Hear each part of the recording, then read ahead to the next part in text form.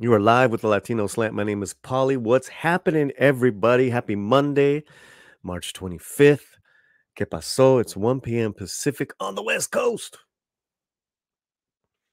What's that? 4 p.m. East Coast time? What's happening, everybody? ¿Cómo estás?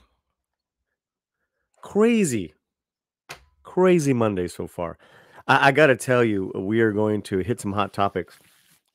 We're going to hit some hot topics. We're going to be talking about Latinx. The term is winning.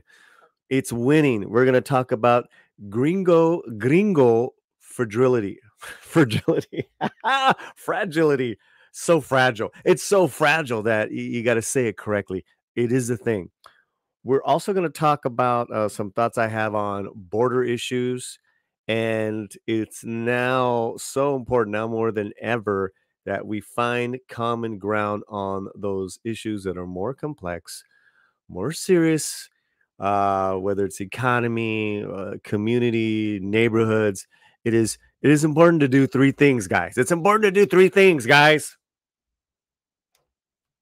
Have a discussion.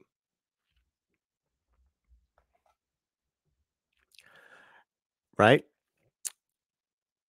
Have a discussion, find some common ground, and compromise. No one's got to win at everything. No one's got to be right about everything all the time. And frankly, I've had it, sir. I've had it. So we're going to get a little spicy. Also, too, if we can get to it, I got reviews on Frida.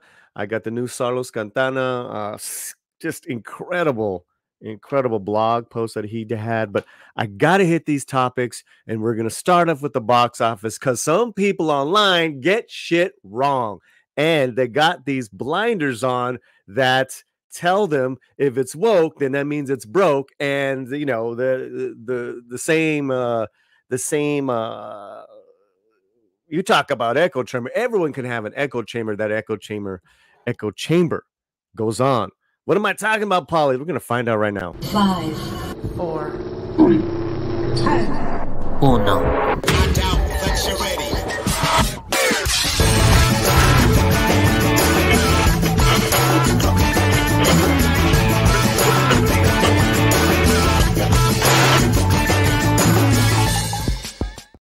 Everything is fine in Hollywood. Don't worry about it, Polly. Everything is good in Hollywood. Don't worry about it, fandom. Everything is all right in Hollywood. Everything is great in Hollywood. Get woke, go broke. Do some coke. It's no joke. Then you can make movies. Like I wish they would just do Blow again and make great movies. Y'all off your rocker. I'm going to tell you right now. There is an argument. There is a valid argument, I'd say up to a degree, that Hollywood is not doing anything original anymore, Polly.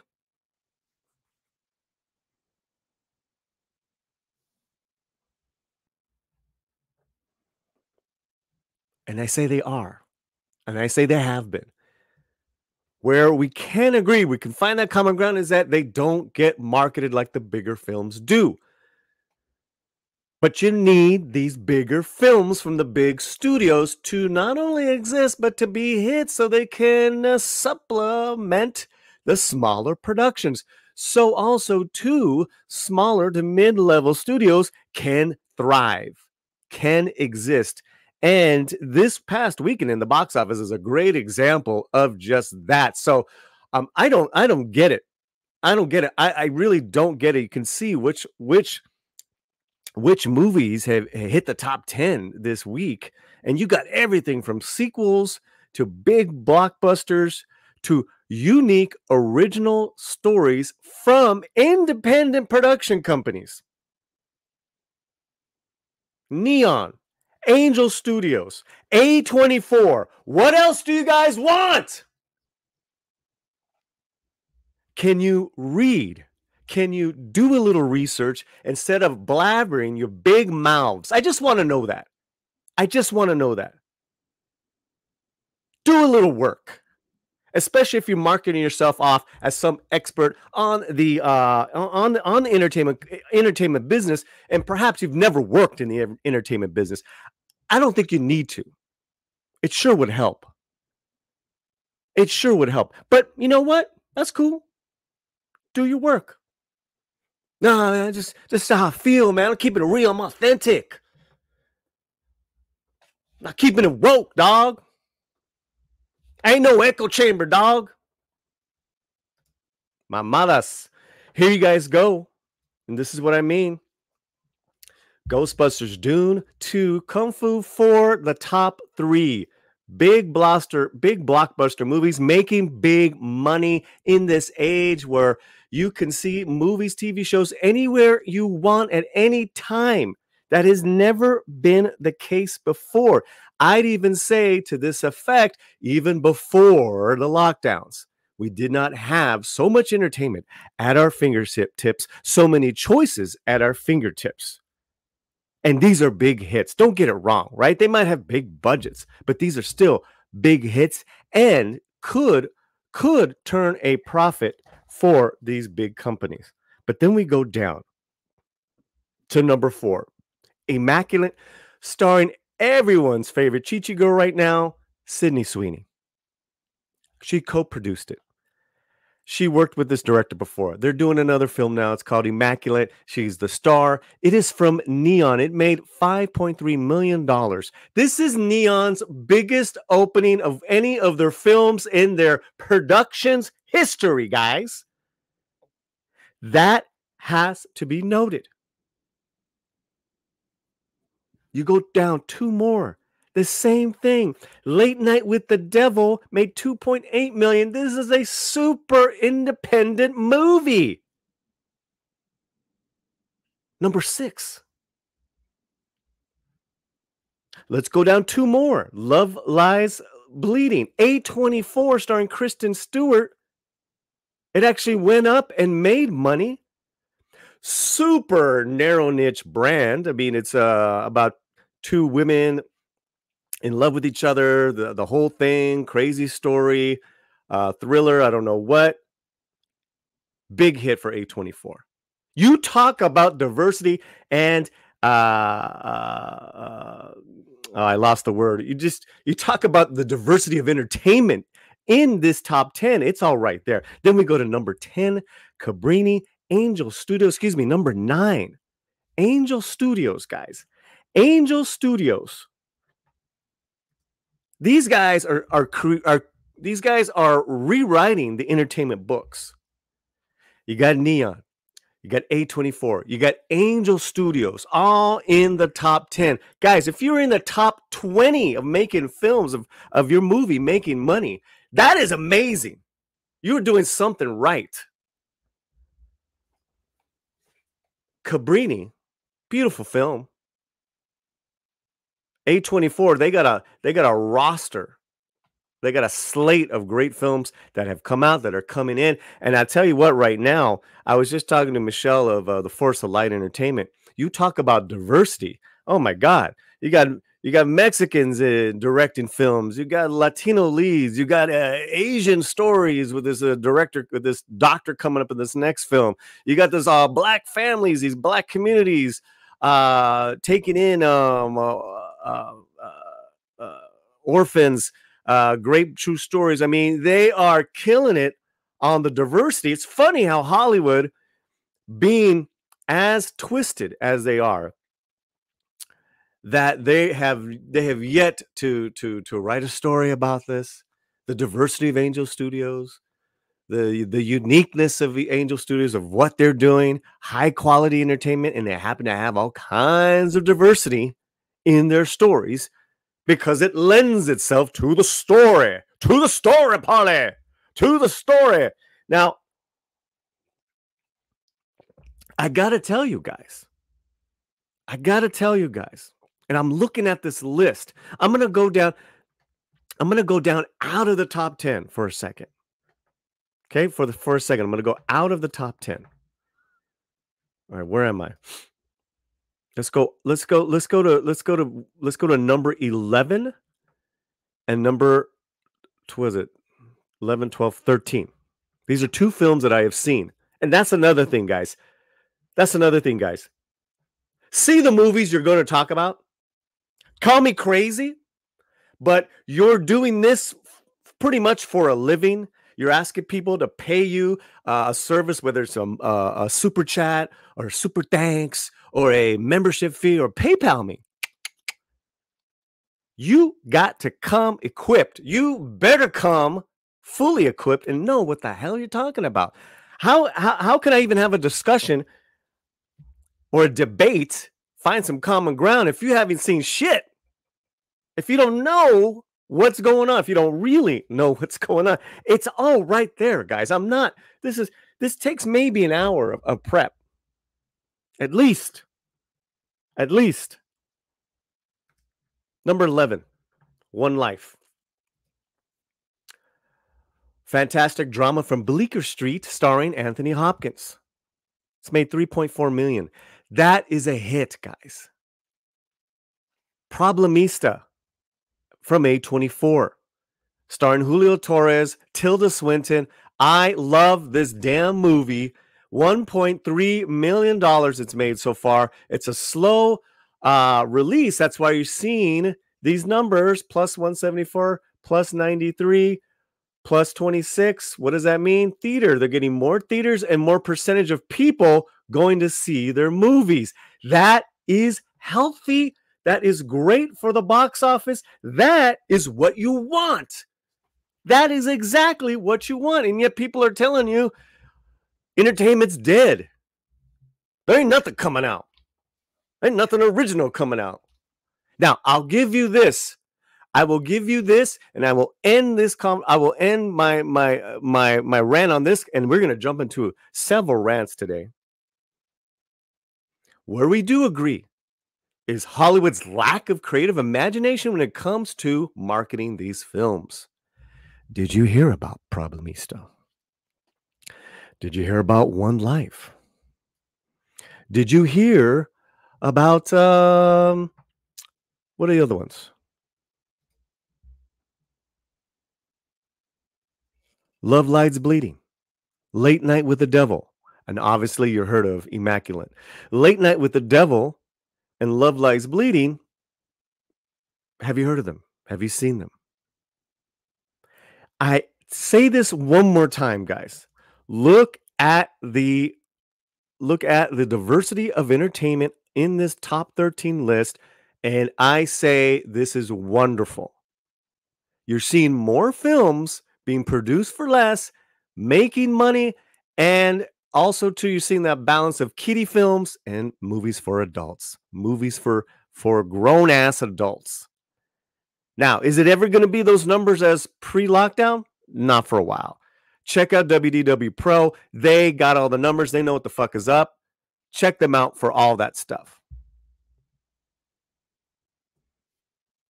Do it. I'm telling you. But I say this.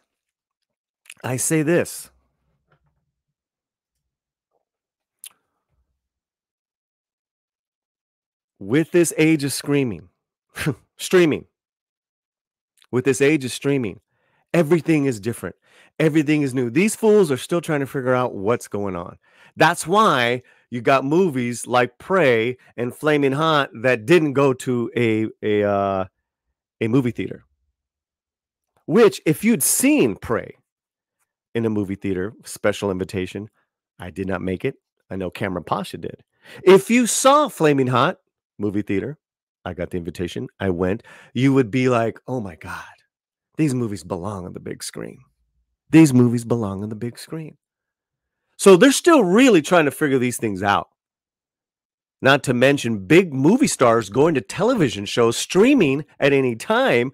I could see Jodie Foster in Naiad anytime on Netflix. I could see Jodie Foster in Night Country anytime on HBO Max. Why am I going to go to a movie theater and see her in whatever film? So do you understand what I'm saying? That even with all these entertainment choices at our fingertips, people are still going to the movies. People are still, it's never going to be the same, guys. It's never going to be the same. But I say that is a very healthy looking, diverse group of films that are being seen by people. And I think what Hollywood needs to keep doing is lowering their budgets and getting films out. Got to remember, I believe Ghostbusters was made for what, 100 million?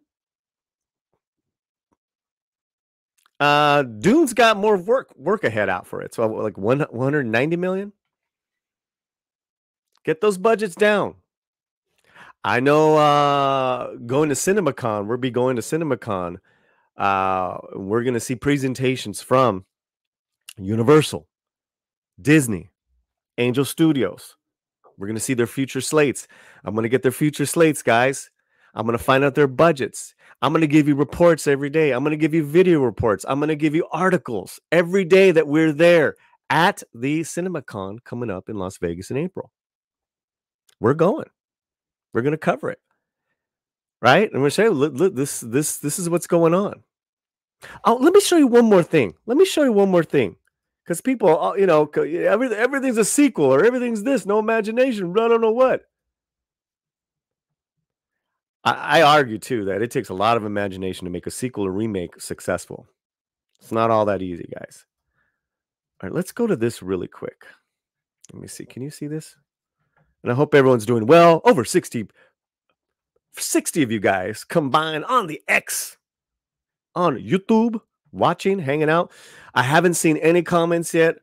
Fletcher, Markham, we'll get to that. All that good stuff. If I haven't even looked at the chat right now, I'm gonna get to you guys. I love you guys.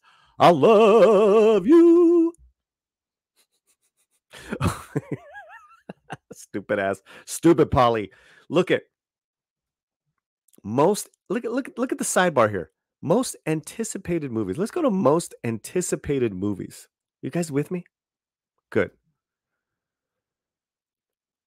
Godzilla #1. Dude, we always gonna need a Godzilla movie like this. A big hit, monsters, boom. I'm in. Alien Romulus. Fede Alvarez has his work cut out for us. Horror, science fiction, boom. Again, big names. We need this. An original movie. When I say original, a brand new potential IP. Monkey Man, Dev Patel, I'm in. Lord of the Rings, The War of Rohirrim comes out the end of the year. Okay. You could say that is new, even though it's from a particular part of Lord of the Rings lore. Don't Tell Mom the Babysitter's Dead. Black comedy. Babysitters. Boom. Okay. That's the #5 one. That's a comedy. So you got a comedy. You got animation, drama, action. You got some kick-ass action. You got some horror, sci-fi action. And you got monsters action. Just those top 5. That's pretty good, guys. Now let's go to the bottom 6. Ministry of Ungentlemanly Warfare. Hell to the yeah. Who does not want to see that one? That looks fantastic. That looks great. We're gonna chop it up on that one. With Cavill and then it being based off a true story, we're gonna chop it up. We're gonna chop it up. Hell yeah. Isa Gonzalez is in that? Show. Where do I sign up? Great. Civil War. I'm hearing more and more that Civil War is something very interesting to watch. Another original action drama. Here you go. You got the Guy Ritchie, you got Civil War, you got Furiosa, a Mad Max saga. A spin-off of the Mad Max stories by George Miller. You know what? Again, you need movies like these. You need these big imagination movies. And if it's going to fail, it's all on George Miller. I think it's going to be great. I love Anya Taylor-Joy. I think it's going to kick ass. From what Nate from Mr. H Reviews, go to my boy Nate. He's got the inside scoop on this. Nate says Chris Helmsworth has a great performance. So there you go. Look at all this great entertainment coming. What are you guys talking about? The First Omen? Ay, Dios. I know. No. Sonia Braga starts? Ooh. That's scary. Another scary. This one's original. This comes out next month, April 17th, starring Melissa Barrera. Abigail. One of the stars is Melissa Barrera. Abigail. This is promising, guys. So I don't know Abigail, First Omen, Furiosa, Civil War, Ministry, Don't Tell Mom, Lord of the Rings, Monkey Man, Romulus, Godzilla. Who in the F is saying there's nothing exciting and original coming out of Hollywood? Even if those are remakes, spin-offs, I don't care. You need those films to be successful so you can have the smaller ones succeed. So it makes space for these films. So yeah, man, that is my rant. You know, we're just getting started here. The Latino Slant. My name is Paulie. I got the bigote. What up?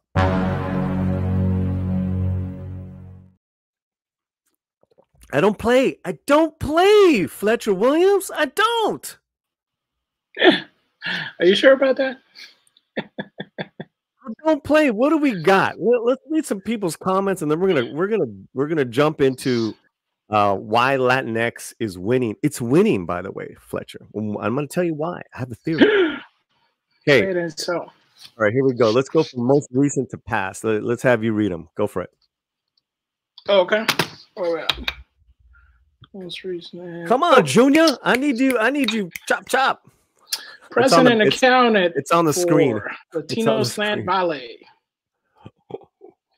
Let's do it. Civil War sounds not interesting to me.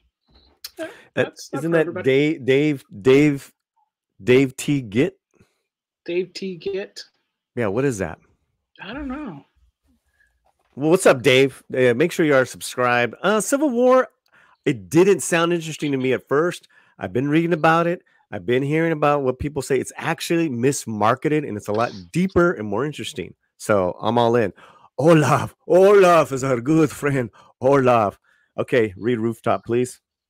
Oh, so everyone complains about sequels and reboots, but when something new comes out and it is actually good, they don't go to see it or even talk about it.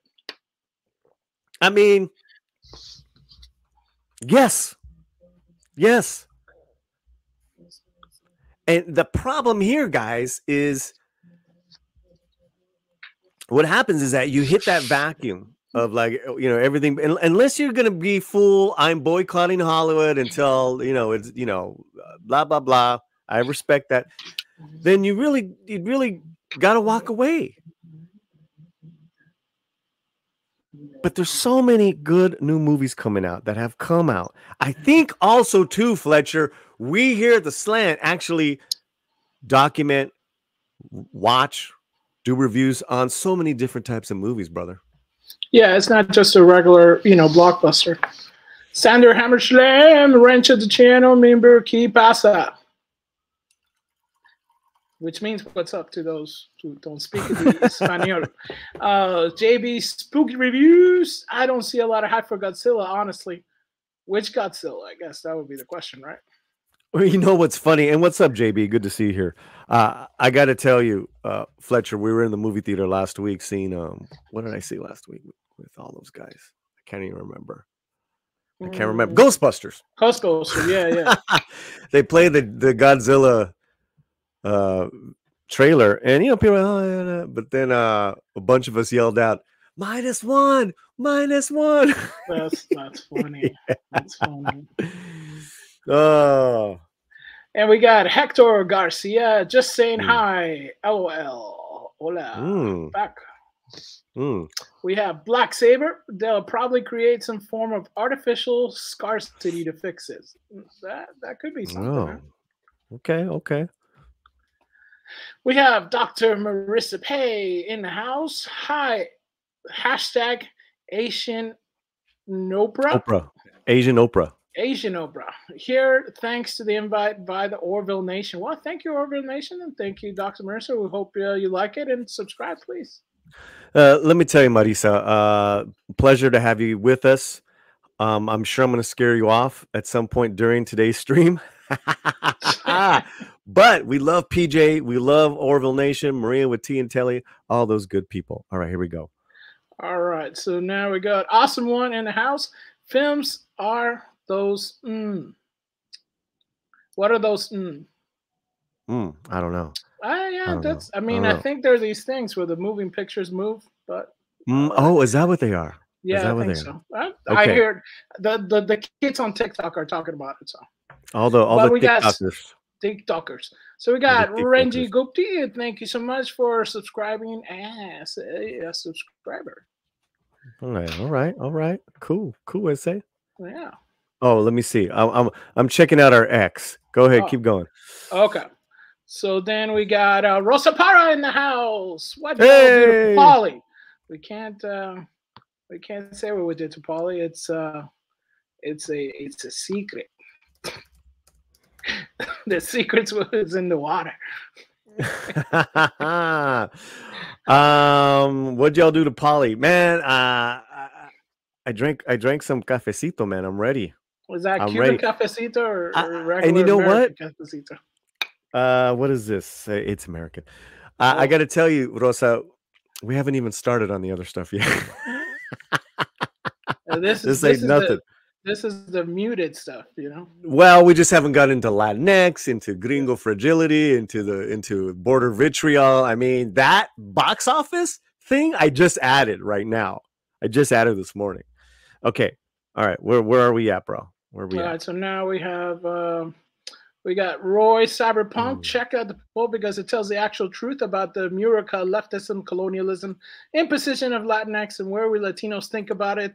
They're winning my, Roy Cyberpunk. Where are we with that poll? Oh, let's see. So right now we're 37 votes, and Pendejos is winning. Okay. All right. Well, this poll is much different than the one we did a couple days ago on X. So that's what we'll get to. Hey, Penny, what's happening? ¿Qué más? All right, we got CJC. Hollywood's cracking out some good films, indie films, all for diverse type of films. Cracking? What'd you smoke, brother? Cranking. I'm cranking it out. Okay. All right. All for diverse types of films. Absolutely. I mean, Cabrini, all Italian, directed by a Mexican. Angel Studios produced, beautiful film, amazing true story. Right? Independent Angel Studios. A24, Bleecker Street, Problemista. Incredible film. I'm telling you guys, don't be fooled too just because it only made number 9. It's a flop. You guys, it made money, top 20. Any I'm telling you, go to WDW Pro. Go to those vatos. Fletcher knows. Those guys know. They know they know the numbers. Any movie that makes money that much, it's a miracle. Okay, what else we got? Hey, what's up, Rooftop? We got Rooftop Korean saying hi. We got Orville Nation saying hola, Poli. My dude. We got my dude. The Stream Allen saying that Douglas Nelson just became a sponsor. Right. Thank you so much. Right. Yeah. We have Olaf just became a sponsor. We have Mr. Buckcrab Media. And we also have Brian McNatt. And Rosa Parra. Thank you so much. We also have Connie Cleary saying hola. What's up, Connie? Connie's new. Haven't seen Connie around. 96 people Connie's lining up in the chat. We're warming it up. We're just getting Fletcher. I'm telling you, man. I'm telling you. Go on. All right, we got Daryl Brewer saying, "What's happening, everybody?" We got Wex. Real fast on Daryl Brewer. He got his book in the mail. Oh, cool. He got his book in the mail. And what book? The novella that I wrote. Can you put Daryl's back? Oh, did you take it away? They call me Charleston. Thank you so much to Daryl and all of the over 100 supporters of this campaign. You are now getting your books. And some of you guys, actually most of you guys, are getting the bookmark as well. getting stickers, getting personal messages from me because I value you. Mucho. All right, who do we got? Viva San Chavez, Viva la Revolución. Who's San Chavez, Wex? Who's San Chavez? All right. I don't know who San Chavez is. Are you Cesar Chavez? Wex Saint Chavez? Viva San Chavez. Viva la Revolución. Yeah, but who's San Chavez? That's what I want to know, Wex. I think he's trying to say Saint, Chavez, and he's doing like a saint. We're not talking about Hugo Chavez. We're talking about Cesar Chavez, guys. Big difference. Yeah. Yes, I hope to get to that article. Hopefully, we'll see how we go. All right, Vinny? All right, who we got? All right. And then we got Manolo Rivera said, "Hola, mi gente." We have what's up, Manolo? Michael Nelly saying, "Did you watch Arthur the King? That's the new Mark Wahlberg movie." I want to see Arthur the King so bad. I love Marky Mark. It's a doggy story. It's true story. It looks really, pulling the heartstrings. We love that stuff. I didn't get to it. I saw Problemista. I saw Ghostbusters, and we saw the latest episode. We're pretty caught up in Shogun. I think we're an episode behind. So soon, Michael. Okay, who else? All right, so we got Ola from Lord Tot. Lord's another guy who got the book. Lord got the book. Yeah, and by the way, everybody who did get the book, if you just tag, Polly with a copy of it on Twitter, we can, repost it, show us some love. Daniel DT down with the Latinx along with the Latinas, and we have the greatest fan. Okay, we had to take him out. Fletcher, you were becoming RoboCop. Maybe drop out and drop back in. Okay, hello. We'll try listening as much as I am for my upcoming meeting. You do that. All right. Then we got a couple of super chats and a couple of memberships. You guys can do memberships. We have great memberships here. I'm doing a video a week just for members. We just put up a special Ghostbusters review just for our members. Fletcher Williams is a member. Olaf is a member, and he left a message. What's up? What'd you say? Hola, amigos. Took a few weeks break from Slant. Today only has 24 hours. The day only has 24 hours. DLS makes it easier today. Hope everyone's having a great time. Oh, man. You know what? What's funny is this is my first time back on the Monday live stream. Fletcher's been hosting it the last 2 weeks just because I've been having to say yes to extra jobs out in the field. So I'm sure you guys understand, but we got to do what we got to do. So I'm with you. I'm back as far as Monday live. And yeah, so it's always a pleasure to have you. Orville Nation for $5. It's PJ. He brought his people, over 100 people live in the chat here on YouTube and here on X. Do not miss our next one. I'm gonna let you guys know why the term Latinx is winning. Why it's winning. Me alegro de verte, muchacho. Ah, muchísimas gracias también. Igualmente, señor. It's really good to see you in the chat, my brother. Graph Webb for $2. He goes all over. You are a man or a woman, a person who stands behind your principles for the love of all that is holy. Hashtag cancel Disney Plus. I have not had Disney Plus in about a year now, and I used to pay for it. So I guess I'm part of you guys. I guess I'm part of Graph Webb's. He is the most consistent man. That's right. Okay, let me see. Fletcher's back. Are we good? Are you good? I think I'm defrozen. Okay. I don't know if my heart can go on. Is that the song from I remember. I would have never have let Jack go. Never. Never let him go. It's BS. Rose, let him go. Okay, the new members in the comments, get the bigote. And the super chats. We love super chats. Keep them coming. You get the Mexican Iron Man.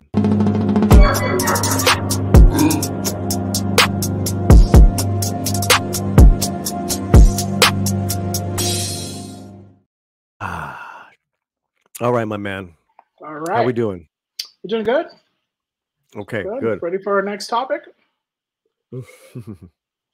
Getting some water in me, man. All right, gotta stay hydrated. Okay, we'll see you in a little while. Okay, be in the back.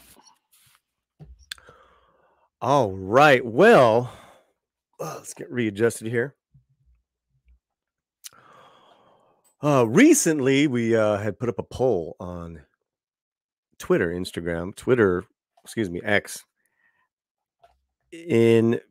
We do this once a year. Pick your poison. What term do you use? Do you call yourself if you're a Latino in the US, but I just said pick one.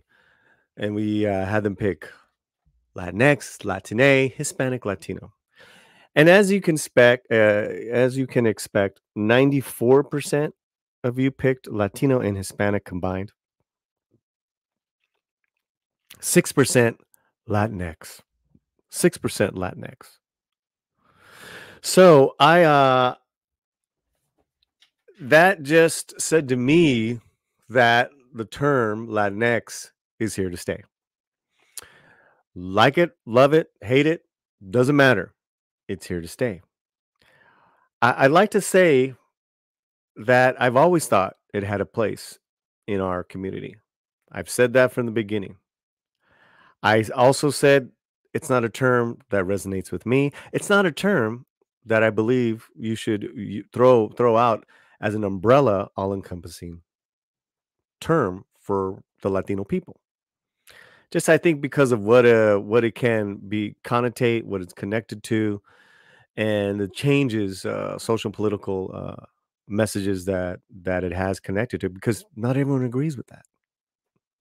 So I've always said that. But now I want to talk about why I think Latinx is winning. Number one, academia. I was reading articles and looking up some research on the history of the border of the Southwest from the last 200 years. And most of it is stuff that I've known, as that was my major in college, was Chicano studies, which I love so much. But what I kept coming up against was the term Latinx by these professors, by these writers, who I went to not to find out about what they call themselves or what they call, the Latino history in America. I wanted to find out about, some historical facts about the border. I don't know what. And I would consistently see in their bio or see in how they blanket term the border experience as Latinx. And it just blew my mind. Not only that, to find out that these academia have created subsets of places of learning, of interest from Latinx. That Latinx is something really now, as far as academia, par for the course. It's used everywhere. And then when you specialize in certain fields, yes, certain fields in academia, there has been more newer inventions of words that kind of stop me at my tracks. One is the field of joteria. Yeah, you heard me right. Joteria is the field study of, and this is brand new to me, in the LGBT learning academia world. It is a study on kind of reclaiming being gay. Not being gay, but all that, the history and everything, but also too reclaiming the word joto. It's not a nice word, especially who says it, how you say it, when you say it. Hey, they got a field called joteria now. So I'm like, okay. But again, it's a subset of Latinx, and it just blew me away. Blew me away. I was like, what is this? So you talk about subculture upon subculture. There's another one. And we're going to go on to the next reason why I think Latinx is winning. In academia, there's also now critical race feminista. Critical race feminista.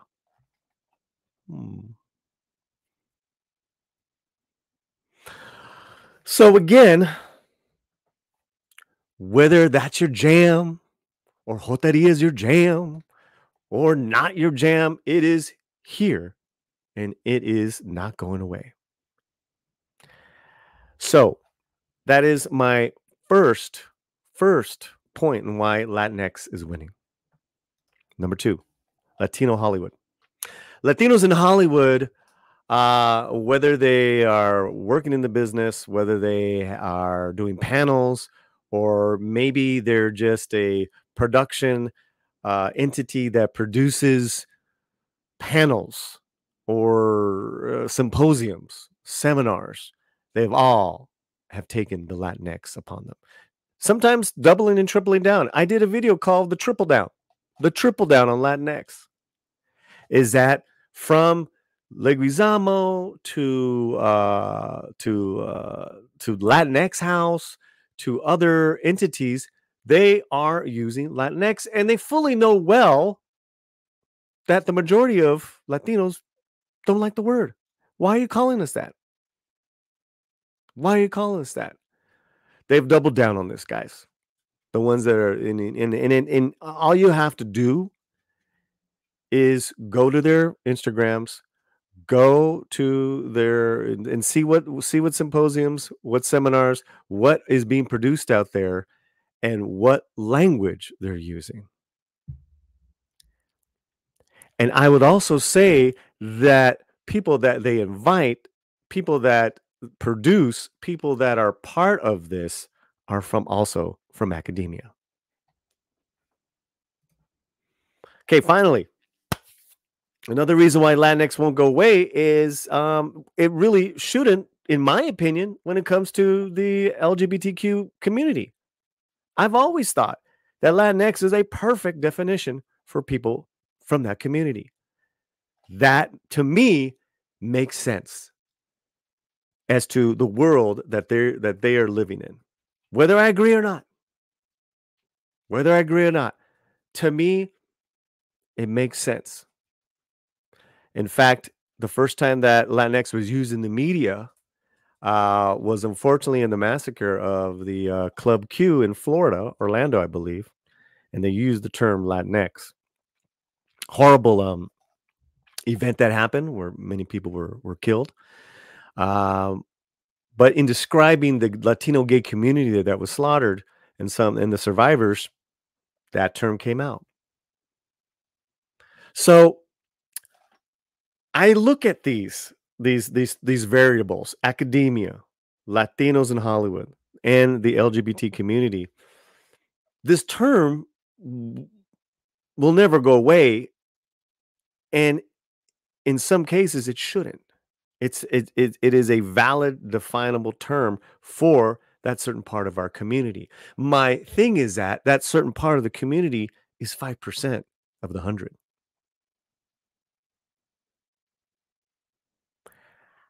I don't know what some of those people in that 5%, what their end game is. Is there a compromise? Is there common ground? Because if one of their end games is to tear down the Spanish language, tear down the Latino culture because of the patriarchy, because of colonialism, I don't think you're going to get the result you want. I don't think you're ever going to find common ground and a compromise because of that 95%. And I say Latinx is winning, right? Yes and no. Yes and no. It's being reinforced by that small majority, and it is being reviled by the majority. So you got to watch yourself, guys. If you don't care, resistance, I don't care, I'm going to do my own thing. That's if that's where you're coming at in your society and where you're living in, again, when you get out of your bubble and get out in the world, are you going to get those results that you want? I don't think you are. When I saw Mexican Iron Man say, who the hell, what morons voted for Latinx, it didn't surprise me, because that's always going to be a very narrow niche term for a very small percentage of our community. And God bless. I welcome everyone here. I welcome everyone here. Did I say I welcome everyone here? Even the people I don't agree with? I welcome everyone here. However, this is the Latino slant. It's not the Latinx slant. I'm a Chicano. I'm not Chicanx. Right? I'm not, I listen, if that is what you fully believe to be that fully formed person, all power to you. However, if it is part of your principles and your in your agenda that you want to tear everything down, that I uphold, that I value, and that I love, it's not going to be pretty. It's not going to be pretty. All right. So that's where I'm at with Latinx. How did I do? Well, you kicked a little bit of a hornet's nest on the chat, which is good. Good. I think everybody is passionate about this this topic. It does bring a lot of questions rent out, and like you said, it is winning a lot of people over in the academic sector, and then also people that have kind of like a disenfranchised mentality or thought that maybe the community is not accepted in them. And of course they're gonna create something that's not new words are not new. Right. Every they add new words to dictionaries. Even the Royal, Academia de España, which is the official Spanish, kind of beacon of what Spanish is in the world, it creates new words. Okay, couple things really fast. If you're in X, we have a poll that's going to end very soon. Get to our YouTube channel right now and vote in the poll, because I'm going to end it because after this talk, we'll try to burn through some of your comments, but we're going to move on. So go on. What else, Fletcher? Yeah, I think that new words are created, whether we enjoy those words or we not enjoy. I mean, eventually they're going to either remain within the zeitgeist of culture, or they won't. Time can only tell those things, and we're gonna see who's gonna push it out, I guess, more. As for me, I don't know anybody that doesn't use it outside of academia, right? As far as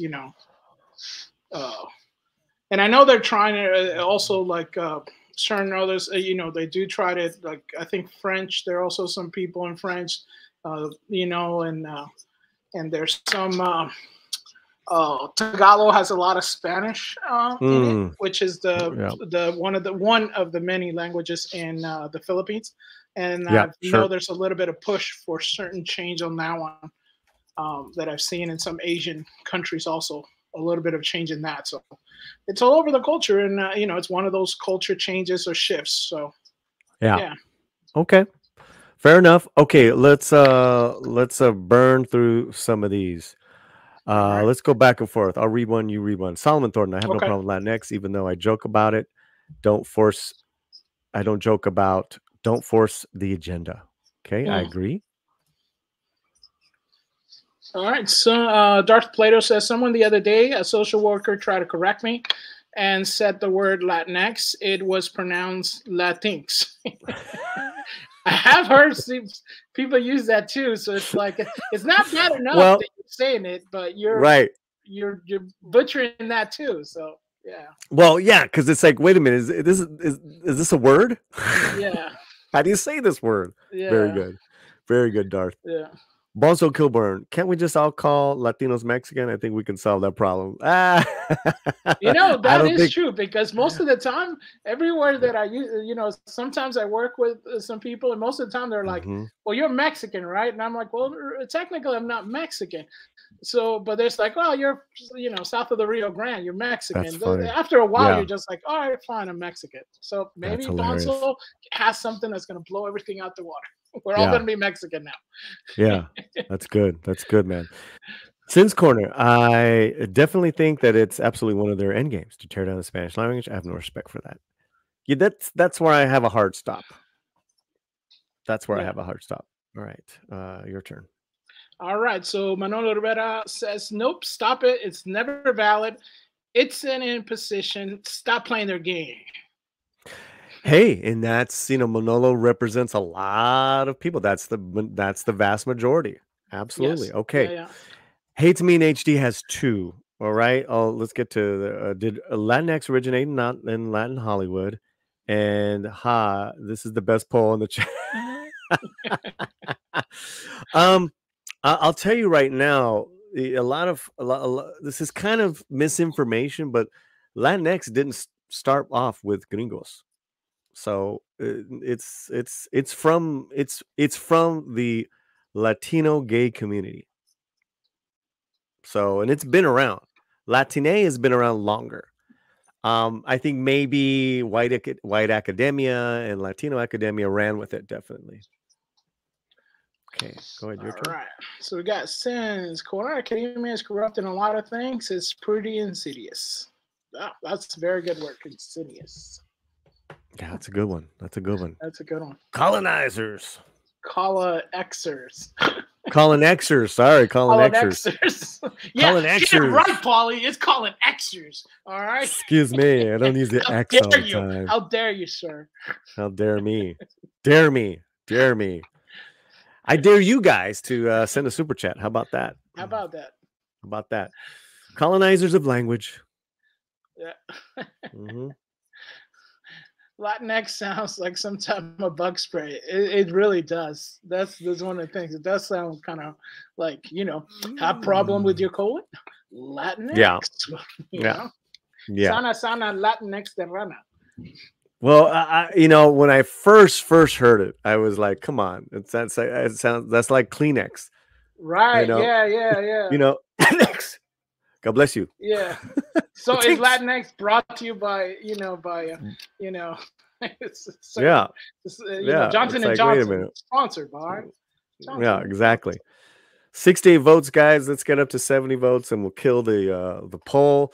Let's also thank almost 50 people in YouTube, and then we have another 80-something people hanging out in X. Beautiful. Yeah, it's awesome. Right. JB, I'm the whitest Canadian you'll ever meet. I'm Canadian X. A. What's up, JB? Good to have you here, man. Yeah, true. I love it. I love different people from all over, and then we could connect on a movie or a game or action figures or comics. Stuff we love. I just love that stuff. I just wanted to say that. And I know JB's like that as well. Olaf in the Netherlands. I don't know anyone that calls it Latinx. Mostly Latino, Latina. Thank God. Yeah. Next. They care about language.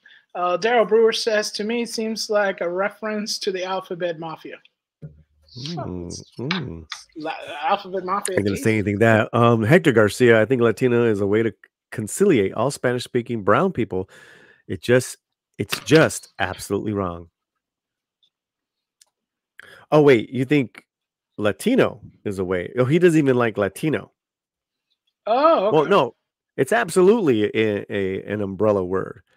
And it's a fairly new word, since I would say since in the way that it's used now, since the 70s. But you've always had Latinidad, Hispano. I mean, what have you had in Latin America? Yeah, you have, usually it's mostly like, the Latino is usually more like the certain countries, it's, and then they spawn us where you are completely like related, sort of like, somebody you had a relatives in Spain or something like that.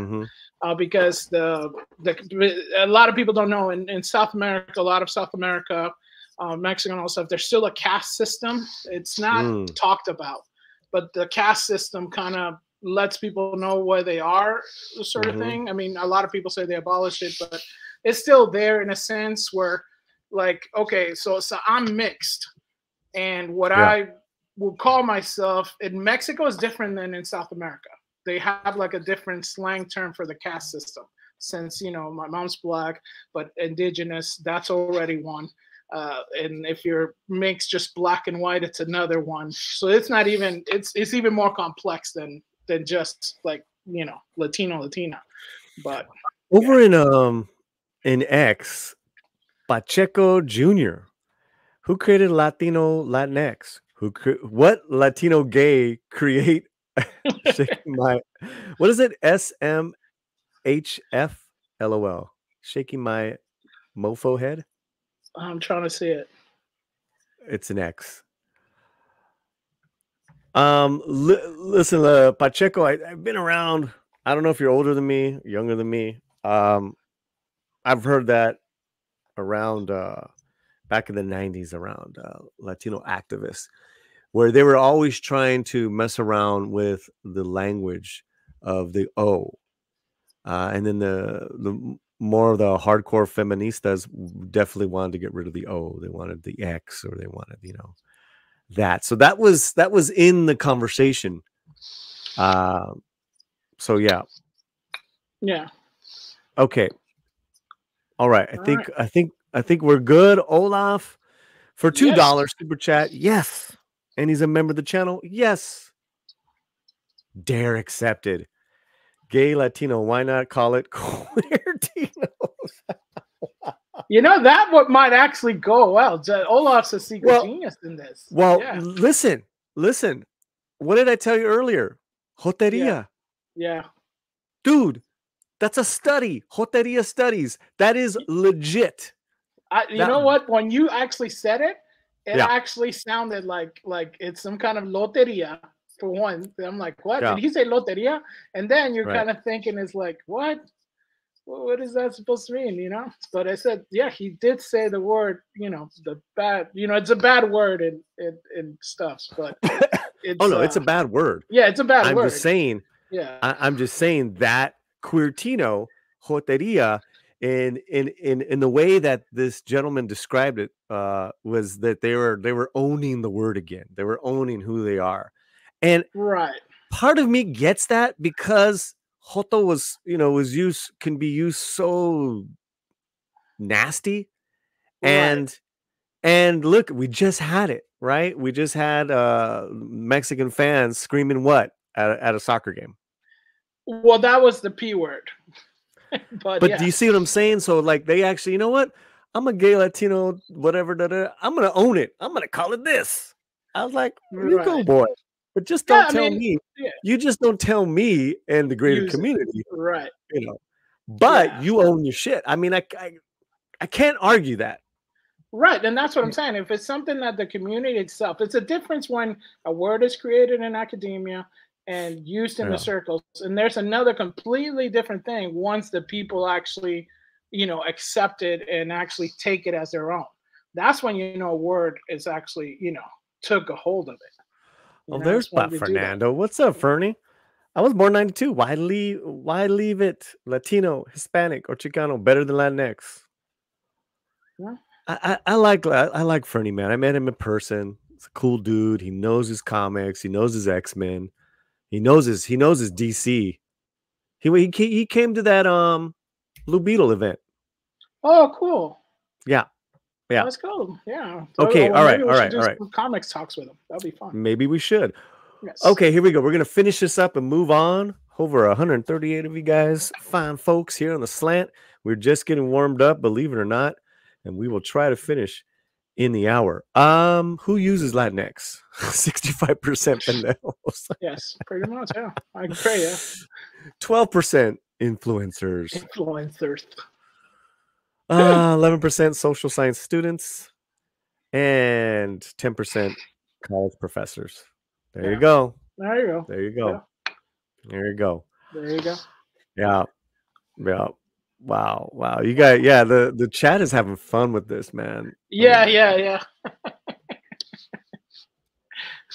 Well, I mean, if you don't, like you said, if you don't talk about it, if you don't have a dialogue on it, you can't really say anything about it. It's hard to do so because you're coming at it from a different perspective. But when you're dialoguing and you see, like you said, if the community in itself, let's say the queer community, LG, stuff, actually uses it and adopts it, and it grows into the language. Drag started in the those communities. Now it's a colonial term everywhere in the world. So right. So you never know. I want to say hello to some bomb ass members of the channel, longtime homies, and then we're gonna move on because speaking of Gringos, we got deleted scenes. That's a segue. You like that? It's a setup. Setup. It's a setup. You got another one. What? Clavi. What do you mean we, white man? What do you mean we? Oh, I love my Gringos. You know what? I think we have the emojis. Let's throw it up right now, guys. Members in the chat. We got Latino. Let's throw it up right now in the chat. Either whether you're a gringo or a lover of gringos, throw that Latino in the chat right now. That's awesome. Okay. Let's play a little commercial and then we'll be, you know what? Why don't you let me play that and then I'll bring you in by yourself for a minute, okay? All right. All right, thanks, Fletch. Where is our, what am I looking for? I'm looking for our commercial. You see it? Isn't it at the top? I don't have the window open, but let's see. Let me open the window. And yeah, I don't see it either. Did I take it out? Oh, I might have. You might have taken it out. Dummy. You it's dummy. Right. Okay. It happens. I think I took it out. It happens. We'll be right back.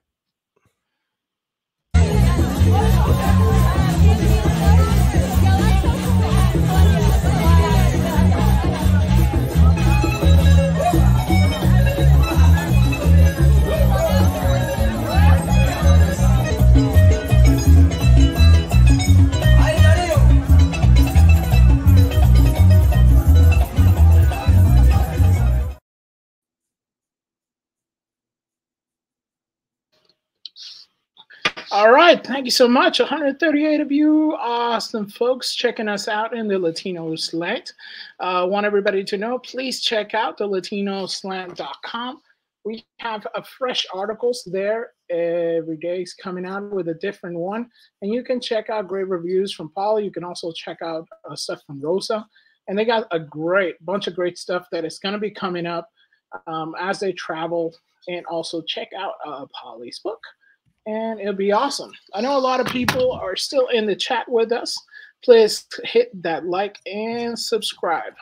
And we will be coming into you with a lot of stuff that's coming up that's really cool. We do have Polly giving us a tour of the CineCon, which is basically a con for all industry types that is related to movie theaters. So that's going to be fun. It's a great way for you to subscribe, send us a super chat or a super sticker or PayPal, and that would help out the channel a lot, especially with the traveling that Polly's going to be doing, all for you. Oh yeah, that's right. That's right. I'm gonna be traveling. You know, I want to put up the. Can someone in the chat or somebody put up the PayPal link in our Twitter on the X? I put it on the X earlier, I believe, but I can do it again. I'll do it again in a second. Okay, no problem. Okay, so wonderful, great. I think we're ready for the next one, huh? Up to the next one. I've got a million ways to fit it. All right, we'll see you. All right. Thank you, Fletcher. Okay. So what is gringo fragility? Fragile. Gringex. I was having fun with that one. What is it? Woke watching, routing our brains? Do we sometimes get so single-minded purpose that if a particular thing that may seem too progressive that we're watching, we take instant offense? Why is this gringo fragility, Paul? Why can't this just be like entertainment or woke watching? Why is it got to be gringo? Why you got to make it about race, Polly? Why got to be racial? I will explain my reasoning in a minute. But what I wanted to do is let's bring up something that from Lorena Creo that she had posted. I thought this was really good. In regards to Gambit wearing a crop top is woke. How do you explain this? Crop top fashion has been around since the 90s. It's nothing new. Wake up. And MCU Film News isn't totally wrong. The only thing is that they use Apollo Creed, and that's Apollo Creed from Rocky 3, and I believe that is early 1980s, 83, 82, so crop tops on men I'd say have been around since the 70s as far as, people working out and being macho.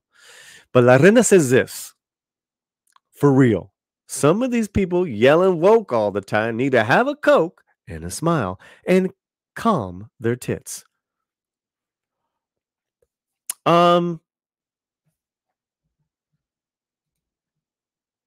She's not wrong. And this is this kind of just goes to my general perspective on how I intake anything, right? Whether it's meeting somebody, reading a book, going and listening to political speech, watching a film. I'm gonna give that person the benefit. I'm gonna be open. If I go in there with blinders on, then it's over. Before it's begun. Again, there's no discussion. There's no compromise. There's no common ground. Common ground. You know. So I thought this was interesting because you're seeing this pop up more and more.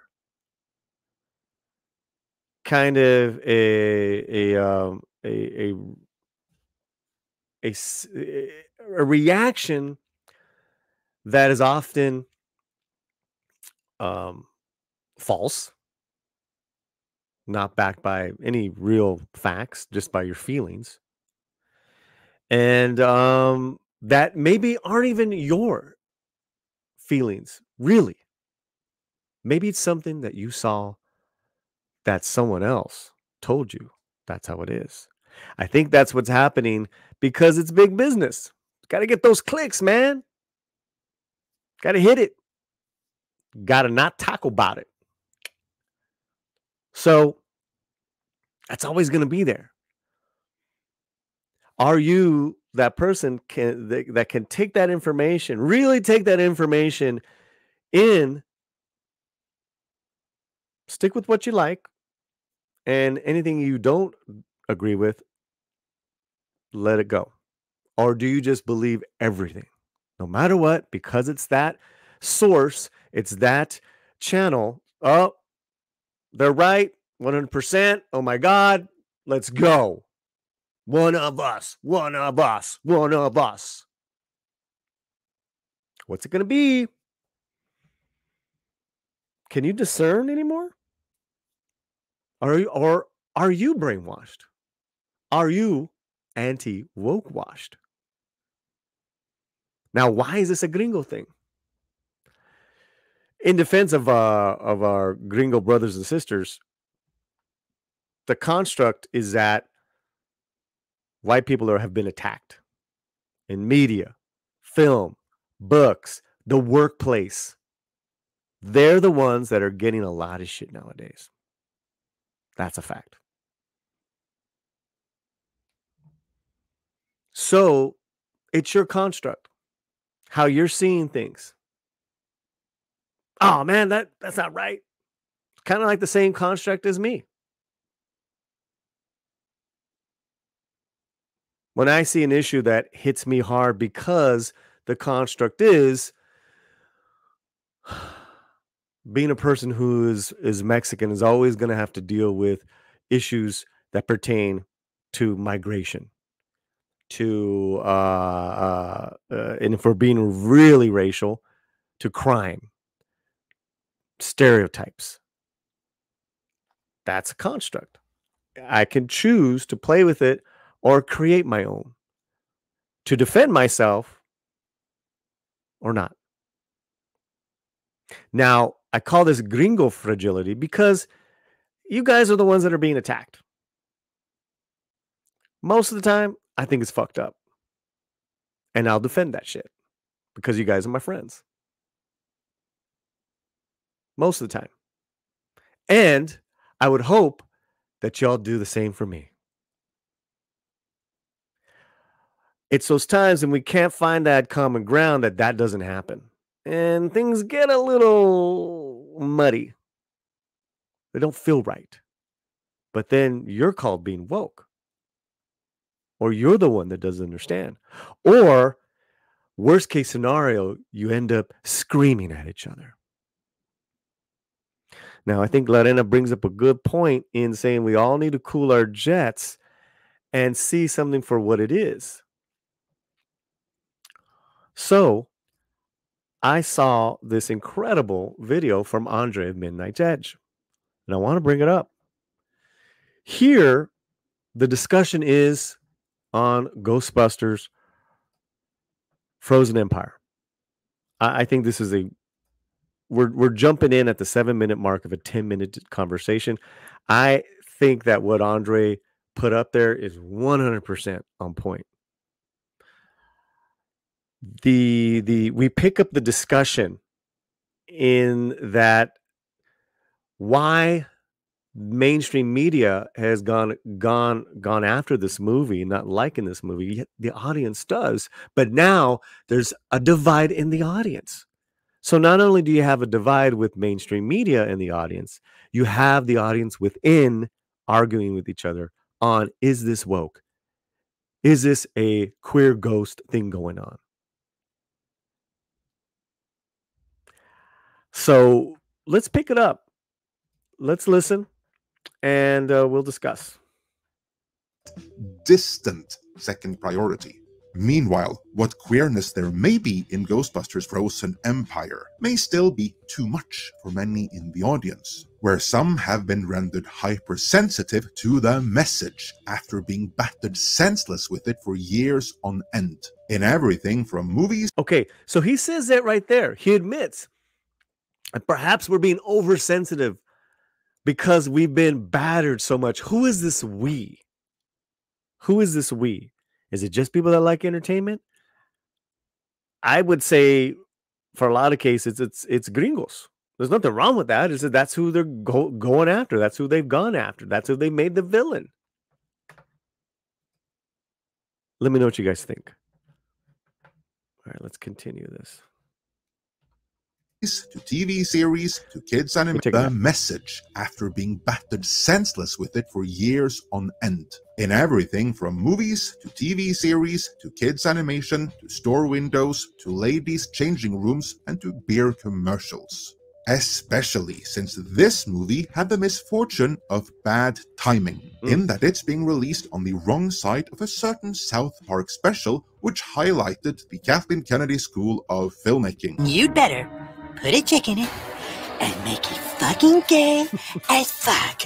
The filmmakers were earnest about it, but unfortunately for them, in the time frame between this being filmed and released, having a lesbian subplot went from being a virtue signal to being a cliché, confined to the realm of parody. And in Frozen Empire, this subplot is so integral to the rise of the villain that there's just no way to assess or review the movie without it. Then, of course, there is the group. Okay, so interesting that he's laying out the argument that there's one side that says, listen, this relationship is so gay that it's part of the story, and it makes the villain that much more of a betrayal because they were falling in love with each other. Can't you see it? It's obvious. Andre's saying is that whether that's the case or not, the timing release of this film could not have been worse because of the Kathleen Kennedy.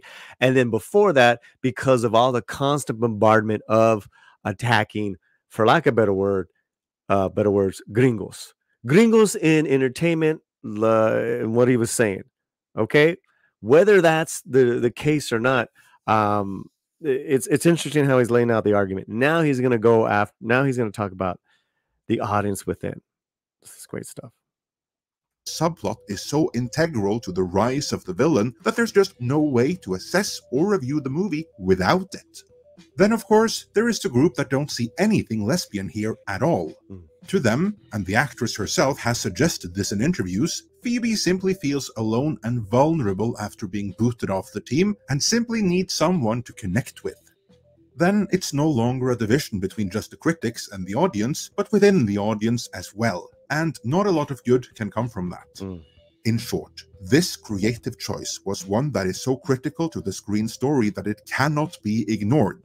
It went sufficiently far to turn away many in the audience, yet not far enough to in favor with the media. That's what we call the worst of all worlds, rolled into one right there. And that is a shame, because there's a lot of good here. The movie on... Okay, so even the star and then a big portion of the audience were just like, has got nothing to do with being gay. This is just the character who is lost and lonely. I would be one of them.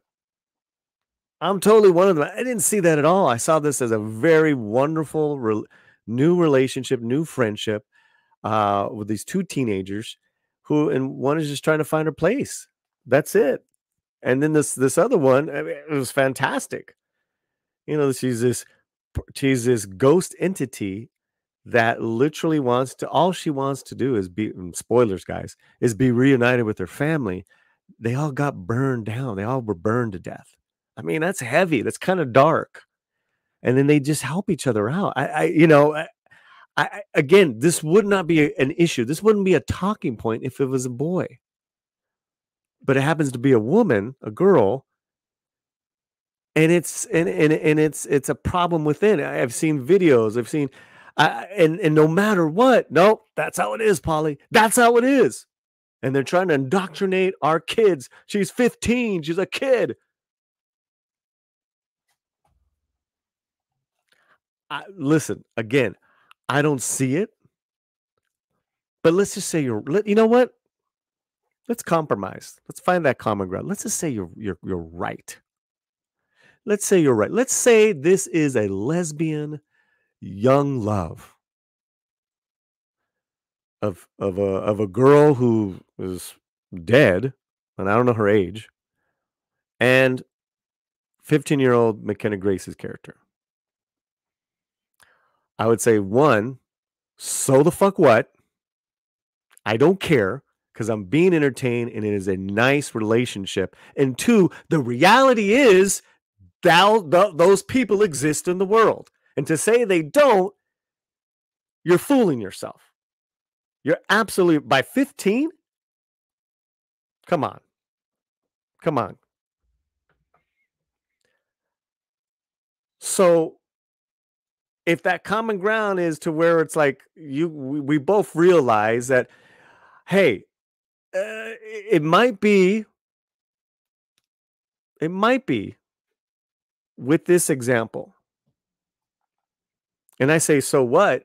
And you're saying, Well, I'm offended. Can we compromise to say don't watch the film? Or are you not going to recommend it because of its gay content? So we have to do this is a silly it's a good exercise over a silly example, but I think the point is that are we just going to be butting heads, or are we going to find something to where we can compromise about, have a little common ground? I think this case is really just, again, the just a woke watch, horrible reaction. This to me is so harmless. And I will say that when Lord of the Rings came out, when Return of the King came out, with all those came out, they always referred to the hobbits as gay love because they were so sweet with each other and fond of each other. You guys remember that? And it was funny, but it wasn't right. And it wasn't, and they weren't. So again, why are we so fragile? And good job on Midnight's Edge. Thank you so much, Andre. Where's the fragility? We've been so bombarded over the years, and let's just say it's been over the last 10, 20 years. Is it true? If it's not true, then why do we get so upset about it? If it's true, then we need to talk about it.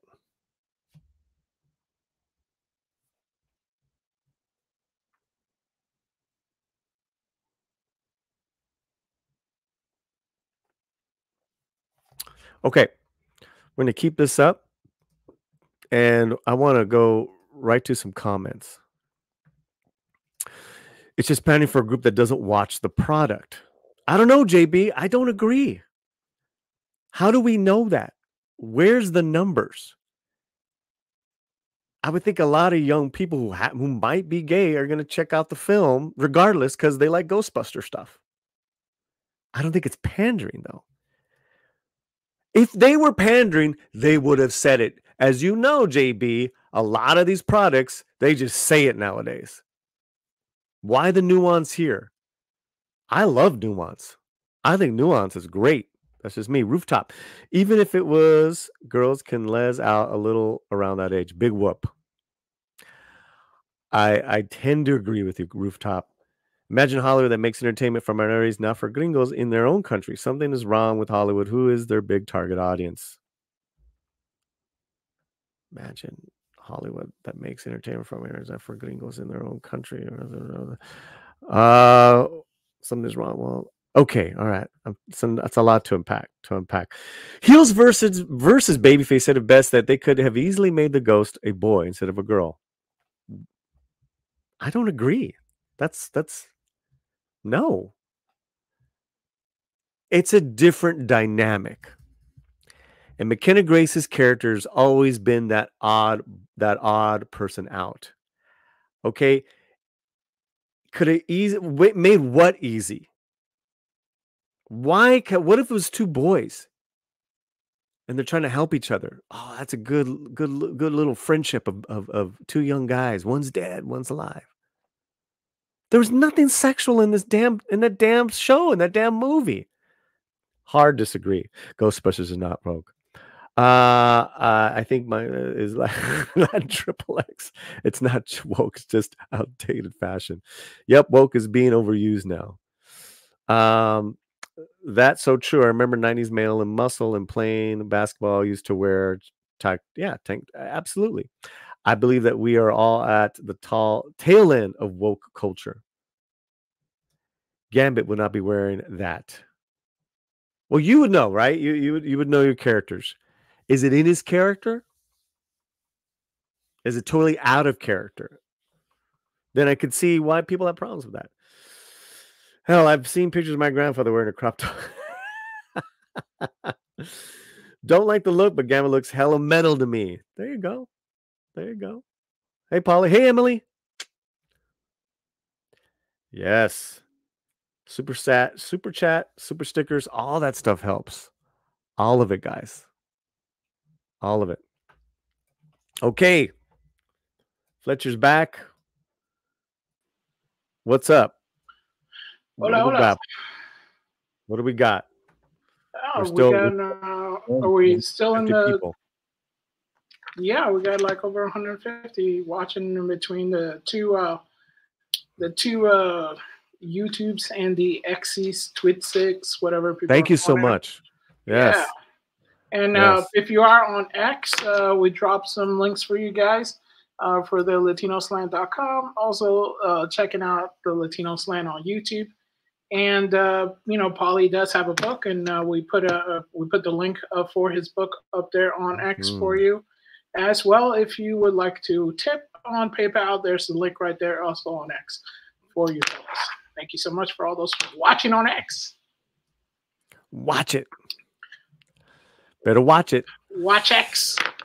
Watch X. Yeah. So what's your thoughts on the fragility, the intense reaction to stuff that maybe is not what they think it is? Yeah, I mean, I guess it depends on which. There are some people who are, you have a lot of channels, you have a lot of people in the media, influencing and all that kind of stuff that, they just want to put out the content. So there's a lot of, I think, jump to conclusion, of just, oh, look, this could be conceived as X, let's call it, out. So we're the first one to call it out, even though, I mean, you even see that when there's just hints that this person's going to be cast as this person or something like that. It's like, I want to be the first to jump on it. It's not on anything. And a lot of channels get caught up on that. And, when the truth comes out, you're kind of like, oh, well, there's never no apologies, but it's mostly onto the next content. But then you also have, I think, a lot of the audience that has just been burned. And anytime, it's kind of like when you have a wound and, you poke at it, or people saying, like all folks always say, oh, my knee, my bum knee, the weather's changing, it's acting up on me. So I think it's kind of like that. It's like you feel like, oh man, I think the weather's gonna change. My knee's starting to, or my arm's starting to feel it. So I think it's some kind of like a mental block that people have put on, saying if it's even a little bit, or if it's even hinted, or if it's just like you said, a nuance, then it must be, because it can't be anything else. And they're just kind of like shunned back. And I think it's partly done because, the audience now is cautious. It's kind of like fool me twice, fool me three times, type deal, where the audience is a little bit cautious on what they're watching because, they had maybe that conversation with their kids that they didn't meant to have yet. And now they had, because they went to see maybe a Disney trope or something that they weren't expecting. So now it's like, it's at the forefront. So now let's catch it before it even happens. And now, like Andre, you had the video from Andre. Andre all the time says this. Sometimes I have to catch, he even says I have to catch myself because I might be seeing ghosts. Is it a ghost? Is it just something I'm perceiving? Did I actually see it? A lot of times even you go, how sometimes you go, I have to watch it again to just see what my actual thoughts on it, because at first maybe I thought, oh, wait a minute, I think I really love this movie, and then you watch it again and you're going, either two things: yes, I totally love this movie, I gotta watch it again, or you're like, wait a minute, some people are saying something about it, I didn't see it, but let me watch it again so I can really understand what the other people are talking about. No, that's good. I think going into our final segment, I think it's important to continue this discussion, this idea of discernment of a real complex issue. Not to say that that's not real, right? We're being salted with our entertainment. I get it. But we're gonna bring up the border, which we don't do a lot. but there's a lot of stuff going on, and I think now more than ever we've completely lost it, whether we're on the far left or the far right, like completely lost it when it comes to this hot button issue. And so I wanted that. This is why I want to bring it up. Before I do, thanks for your thoughts, Fletcher. Daryl, gotta head out. Have a good day, everyone. Great show, Polly. Thank you, Daryl. Thank you so much, man. Member of the channel. Another member of the channel. Hey, it's me in HD. Member for 6 months. Daryl was a member for 25 months. Wow. Yeah. Wow. That's beautiful. It's been a minute since I caught a live stream, but today reminds me why I come to the slant for. Thank you, Polly and Fletcher. Ooh, thank you. Thank you. Love it, man. Memberships, guys, here on the channel. Membership video every week just for you guys. Just so you guys know that. All right. So I think we're ready for our last segment that we have brought up. And I will let you go and I'll bring you back in. Sounds good? Right. The term "we didn't cross the borders crossed us" has been one that I've known since I was a teenager. Growing up where I grew up, I didn't grow up around a lot of Mexicans and people from my own culture on the daily. So when I learned about Cesar Chavez, United Farm Workers, being a zoot suiter, Mexican Revolution, I took it upon myself to tunnel back and learn about my culture, learn everything about my culture, because I was so ashamed of my culture. I was so ashamed of my culture that I would deny that I was Mexican. Yeah. True story.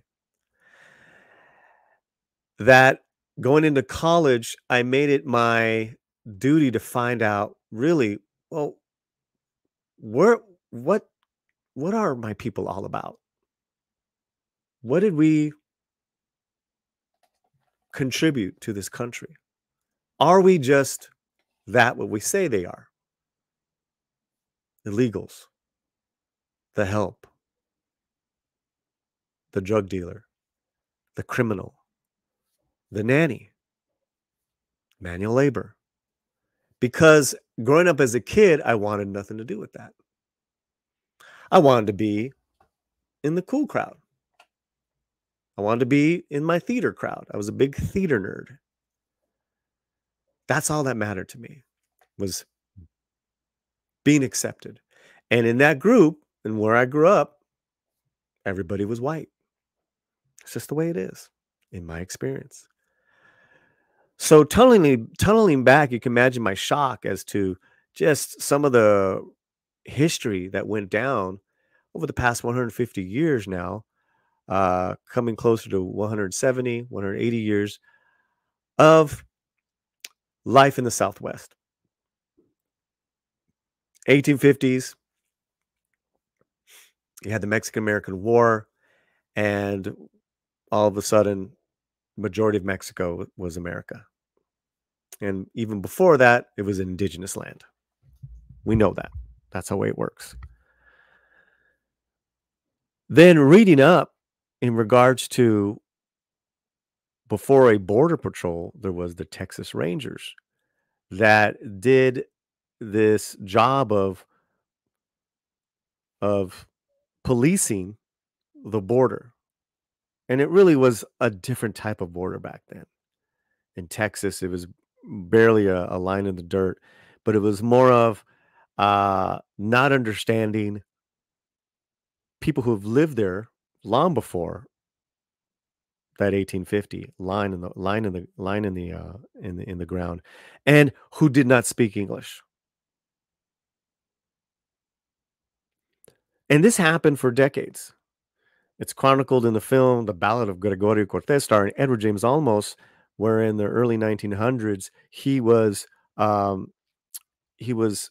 only mistreated, and he was wrongly imprisoned and accused, But there was a manhunt for him by the Texas Rangers. Fantastic story. That story is not alone. We jump to the 1900s, to the 1910s, 1920s, the Mexican Revolution. You saw a huge influx of immigrants that came because they were fleeing war, literally war on the border, war within civil war. The 20s and 30s, you had the Repatriation Act. That's where the American government took it upon themselves, because of times were tough with the Great Depression. Let's round people up, regardless if they're American citizens or not, and we're going to send them deep back into Mexico. And that's exactly what happened to thousands and thousands of people. Move on up. World War II, we needed manual labor. We needed people to pick the farm, pick the fields, do all that crop work, but all the American men were off to war. So the government with Mexico created the Bracero program, right? And while that was well-meaning, it was more of just a cloak and dagger, because most, and this is 1940s, most operators, most American companies didn't sign on with it, even though it sounded nice, because they didn't want the government to control what they pay these people. These people being, at the time, part of the Bracero program, but still undocumented. They didn't want the government to tell them what they can pay them.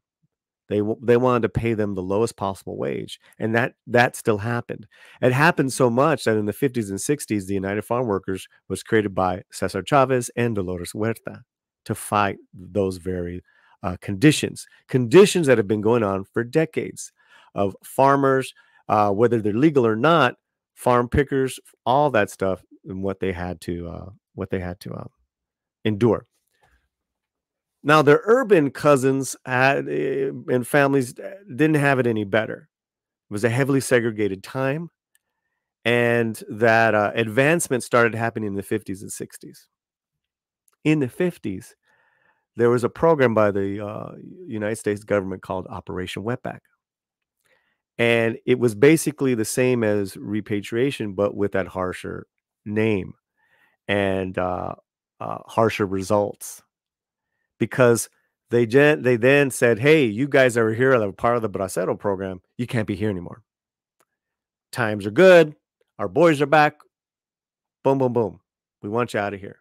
This is nothing new to us. People who are brown, people who are raza, people who are Latino, people who are majority, Mexican, because Puerto Ricans are U.S. citizens. Cubans, Venezuelans, we're not talking recent history. They've always claimed political asylum. The Mexicans got the brunt of this treatment, where when times are bad, we need that work, and we can tolerate up to a certain point undocumented illegal workers here doing the work that is needed to make this country move and operate. But when times are bad, we flip the script and we want them out, and they got to go. So this vitriol that has been happening the past couple of years is not getting better. Situation on the border is not getting better. And I give you that history because I think I want you to have context into where I'm coming from and to where a lot of raza is coming from. That it's not just that simple. Because the fact is, for 150 years, and even more so, we'll say, you know what? We'll just play devil's advocate. We'll play it safe. Since the 1940s, America has always needed that labor force to operate and to sustain itself. Whether they're legal or not, they have always been there doing those jobs, doing that work. We're not talking about when they're here and performing an illegal activity, they doing something criminal, like a criminal act, like murdering people. Obviously, that's not what I'm talking about. I'm talking about people here that come that have a history. We have a history of coming here and have a history of working, families, etc., etc. So I was talking to a friend the other day about this, and it was a really interesting conversation because I've never seen in my lifetime, with everything that I just told you, and that was I very much was a Cliff Notes, guys. There's much more to that history. I was telling you Cliff Notes. I've never seen the things that I've seen now when it comes to how these immigrants are being treated in regards to them being shipped off to these cities and not being put in places of work in the work that I was telling you about, but being taken care of, literally fully funded. I've never seen that. Never. And I've seen a lot of shit when it comes to undocumented people because some of them are my relatives back in the day. That's just how it is. So I don't know what the final end game is going to be with that. I'm what I pray for is that it doesn't end in something that we can't come back from. But I was telling my friend who was so upset with how American citizens are being treated, that they're not getting this funded first, that they're not getting the services first, that they're maybe even being reprimanded for simply wanting their their rights as American citizens. And I actually agree with him, because again, I've never seen anything like this. I've never seen why these immigrants are being shipped to certain cities in certain communities that historically have been disenfranchised and have had to deal with manual labor as well. It really leaves me speechless sometimes. And I'm not an immigration expert. I'm not I'm not an immigration. I'm just telling you what I read, what I see, and then from my limited education on the history of the Southwest. So I'm going to bring a couple things up. All I'm asking for, and I told him, my friend,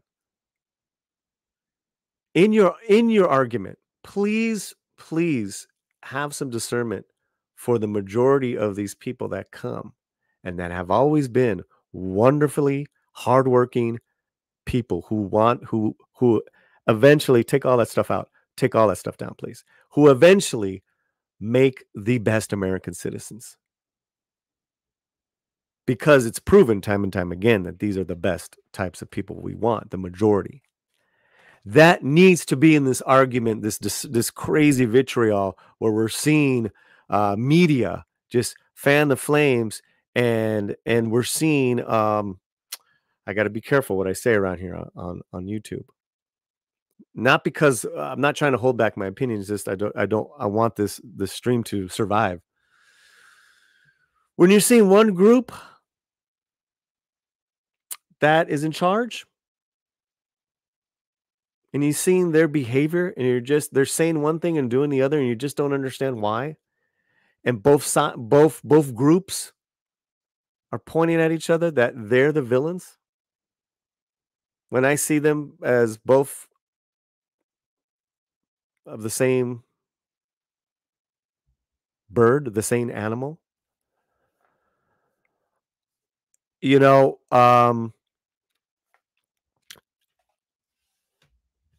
I'm going to show you what you probably have already seen before. And today, as we're doing this, hashtag border crisis is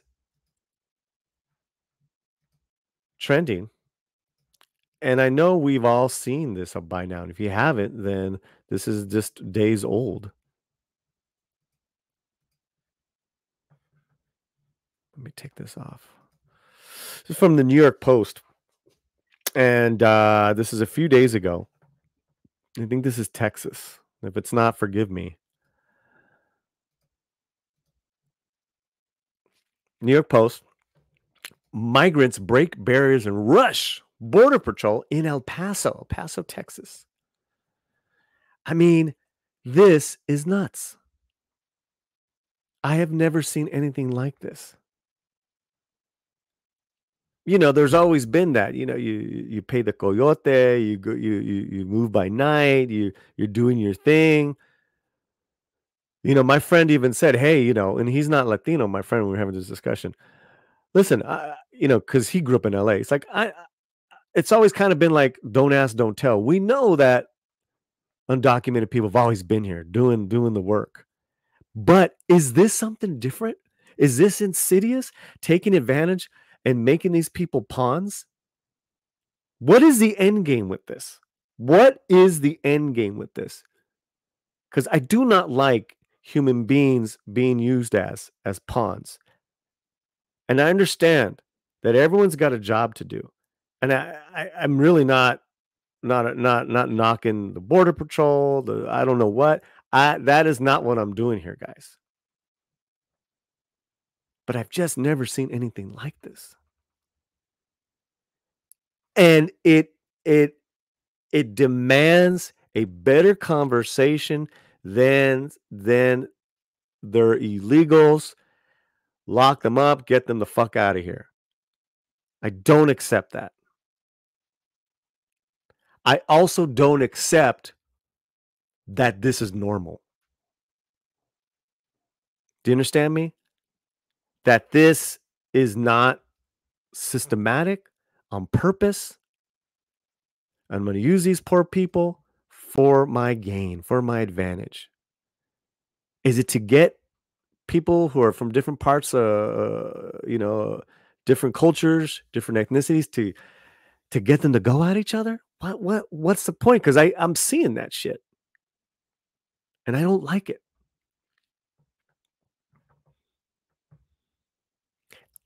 On the left, on the right, you're failing us. On the left and the right, you are failing us. Time and time again. So I go back to that. Polly, how can we find common ground? Come on, man, dude. The only answers I have is what's in front of me. So in my neighborhood, my communities, I treat people how I want to be treated. I don't ask them. The first thing is, you know, are you American citizen? It's not even the last question I ask. You're treating me with respect, my lady with respect, our house is here with respect, we're good. But if you're, you know, a douchebag and you're being this, you're being that, you know, like that's a problem. That's a problem.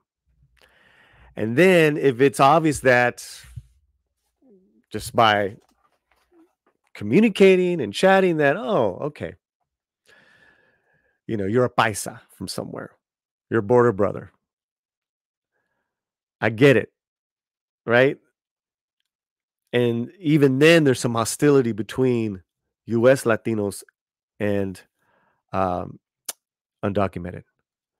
But I'm always trying to, like, you know, to be open.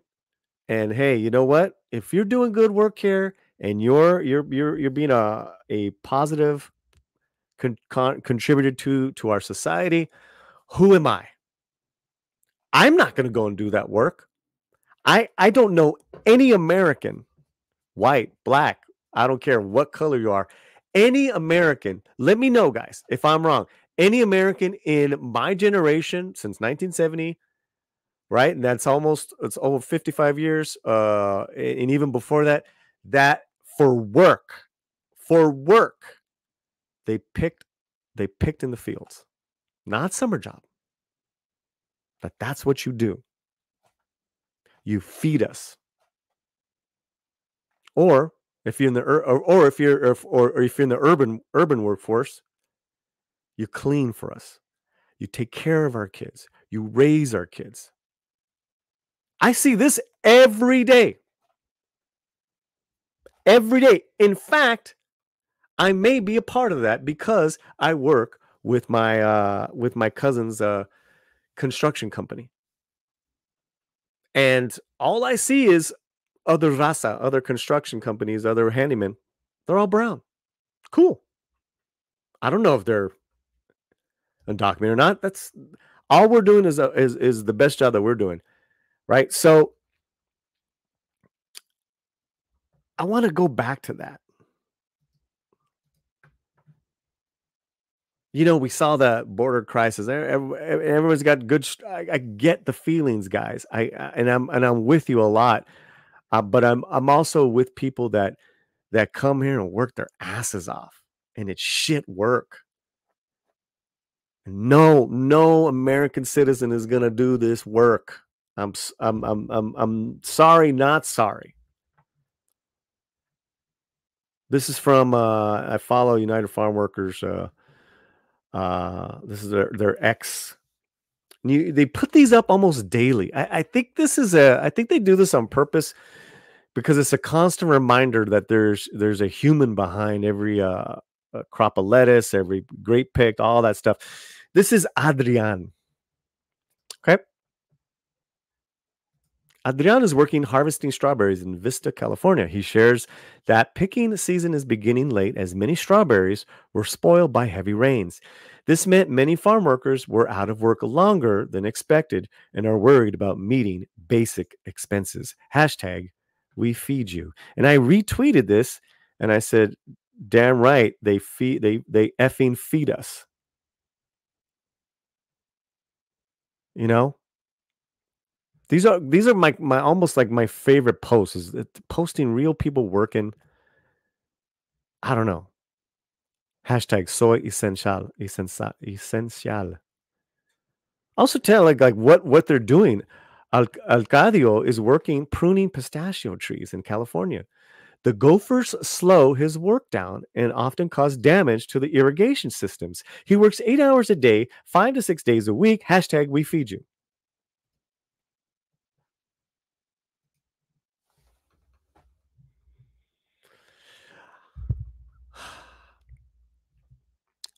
I just want a little civility in this conversation.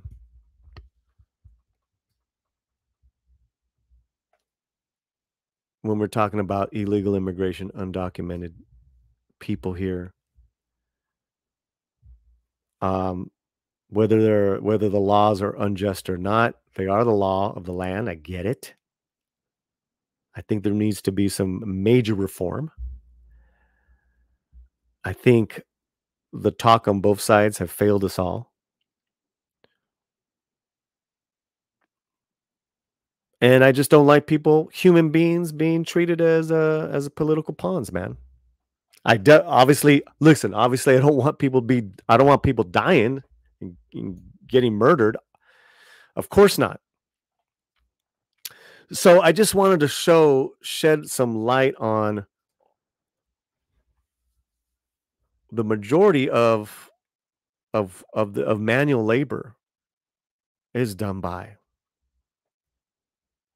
undocumented people. I don't know if that's the same as what we're seeing here. My gut is telling me, guys. My gut is telling me what that first video that I showed you is something insidious, is something evil, is something different than what we are used to. We are used to the UFW, that like those posts, like those, like people coming in. Well, I'm used to that. I honor those people. I honor anyone that comes and works their asses off here. Do you understand what I'm saying? I don't know what that other thing is. That kind of scares me. Kind of scares me, guys.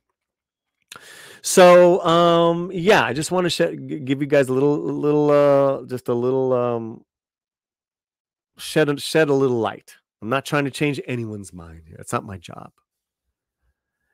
If we're if we're finding common ground, we can all agree that this is a problem. And if we can even compromise a little more, Most of these people that come here are good-hearted, hardworking people. Okay, let's see what you guys have to say. Hey, it's me in HD. 100%. Poly Latinos do what most people will not trust me. I've worked in all those industries for years. I mean, have you guys ever tried to do some of that work? Oh my God. Oof. Thanks, hey, it's me. JB. Bad apples always spoil the bunch. Yeah, that's but see, but okay, there's always been bad apples, right? In that bunch. Like I said, this is not new, JB. This has been happening in this part of the world since before there has been migration of brown people. Well before before it was Mexico, then the States. Always been bad people. This is different, right? To be honest, yes, it's insidious as people use as pawns. This is sad to see. They want to use illegal immigration, turn red states into blue. I gotta watch what I say. During blank can never win. Why they are shipped to New York and other blue states? Let them deal with it. Yeah, it's pretty heavy, man. It's pretty heavy. Daryl, as far as I thought you took off, brother. As far as what I've seen, I see illegal laborers given first choice of a lot of organizations for lower rent income families, which was frustrating for me when trying to work for it myself. Oh, interesting. Okay. So illegal laborers given first choice of a lot of organizations meant for lower income families, which is frustrating for me when trying to work for it myself. Okay, I agree. If they come in, if they skip the line, right? Because technically you could say they're not even supposed to be here, but they're here. And if they can prove that they're working, I think there should be a system set up for them to not skip the line, but for the process to pick up to where they become legal by law. Okay, but what you're saying is not cool. It's not, and I'm with you. Welcome to the European model of the last 10 years. Germany has spent alone spent 48.2 billion euros on them last year. Oh my God. Wow. Thank you, Melwinius. Okay, jump back on for a minute. My personal experience, my grandmother refused to acknowledge that she was Mexican because of the stigma associated with it when she was a child. Amen to that. Hector, Mexicans aren't even migrating. They are coming back, actually. There is that. So, and they're okay. So let's say they come back, they go to work, and they migrate back. They go to work and migrate back. Okay. Why are they doing it? For money, to give back to their people back home. Some people say, well, that's not right. They're making money. It's not staying in the States. And then you could break it down. There's taxes. They pay into the local economy while they're here, et cetera, et cetera. The argument goes back and forth. Again, it's just part of it, dude. It's part of capitalism, is that you're going to go to the lowest bidder. So the work here is that work is going to go to lowest bidder. I'm sorry to say that. Yep, when someone refers to the border stuff, Mexicans get the mention, not the Central Americans, which is where the majority where it's coming from. You're pretty cool, Paulie. Thanks, brother. No way, Paulie. Thanks for your honesty. Boy, we're going to call border busters, cabrón. Okay, I need to take a drink break. Let's get Fletcher in here. What's up, man? Hey, what's up? Let me take a quick break. Let's hear what you got to say. Let's let people know your thoughts. All right, cool. All right, cool. Yeah, I mean, part of the stuff that's happening, I think everybody understands that it's not only happening in the United States, it's happening all over the world. I see it also in like South America, where you have a lot of, I mean, there was a big deal with, Colombian borders and Honduras, Venezuela has been going crazy. I mean, all kinds all over the world, even Australia. You know, we mentioned Germany. Spain right now is having an influx, and it's happening in a lot of different countries, which is really, really interesting that it's happening all at almost at the same time, in mass exodus, and a lot of people that are coming in. Even the people on the clip that you saw recently are, you know, a lot of them are sub-Saharan Africa. There's people coming in from all kinds of countries, you know, Baltic states. There's a lot of, it's not just one demographic now, where before people could say, hey, it's the one demographic. It's no longer that's the case. Look at the stuff that's happening in Haiti and things like that.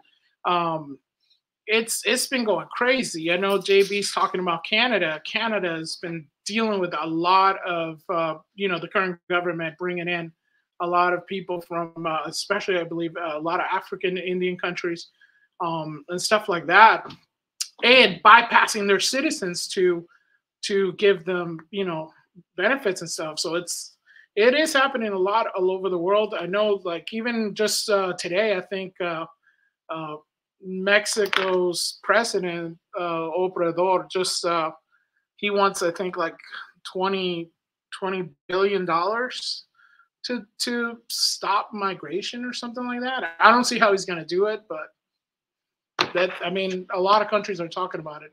It's not just a here thing. It's going all over. Here's one thing I didn't mention as well, which I think is very important. And I know I'm going to get a lot of shit for this. I really don't care. You know, from my friends on the left, the fact is our immigration policies, even before this current iteration, and how we treat immigrants that we, you know, that get caught and all that stuff, is the most humane of many first world countries. I want to, you know, just go and check out the border policies of Mexico, Salvador. Yeah. Correct. Look, he just laughed. Sorry. Sorry. No, yeah, no. You guys think it's bad. It's bad. Right. So, listen, I want to make it clear. I don't speak. I'm not speaking as a Democrat or a Republican. I could care less about those fucking groups. Right. This is me just speaking as a man, as a human being. Here's just what I see and the history that I know, and the people that come and work and do these jobs. I just feel that needs to be mentioned in this discussion.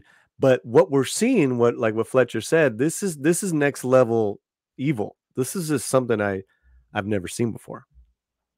Yeah, it is happening all over the world. It's not just here. I mean, China. I know that a lot of people in China is closed off. They are dealing with some immigration issues. There's a lot of other countries that are dealing with it too. It seems to be coordinated. It does seem. I mean, we're not that kind of. Watch your language. Watch your language. Yeah. So, but it does seem like Paulie said, it does seems to be nefarious in its origin, and so much so that we don't know where the heck this is coming from. We know that a lot of people are you know, a lot of people coming over seem to be, you know, they have cell phones, they have TikTok accounts, they have, you know, the buses in certain routes. Even through Mexico, there was a huge deal with Mexican towns dealing with, you know, certain groups that were completely organized. I mean, they had matching T-shirts in Mexico, and like in the news, they had all this stuff, and it was crazy. I want a matching T-shirt. That's what I'm saying. It's like, I want a matching T-shirt and a free cell phone with internet. Oh, no. Wow. Yeah, we're not getting that. Ah, man, you're funny, bro. You're funny. It's an interesting thing, and it's you know, the system. I think everybody should agree on both sides. The system is broken. The people, everybody that I know that works in immigration here in the United States, on both sides of the aisle, meaning like I know like some Border Patrol agents that are just, they're strained to the gills, but also on the immigration side, because we had to deal with it. You know, my family, we had to deal with the whole visas and stuff like that. And it's broken on that side completely. They're so overwhelmed. It's so overwhelming because the system is just completely too complex and way too overwrought. They can't handle anything this way.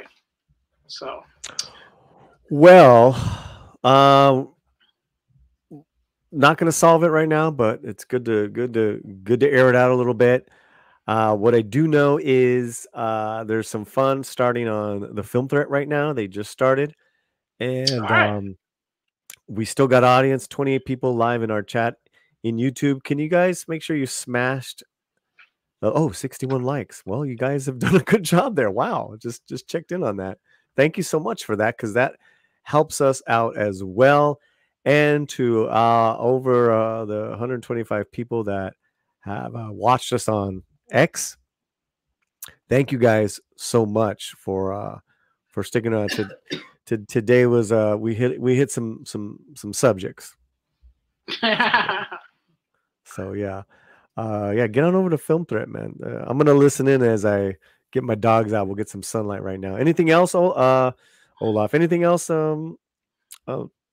Fletcher? Yeah, if you guys could subscribe to the Latino Slant.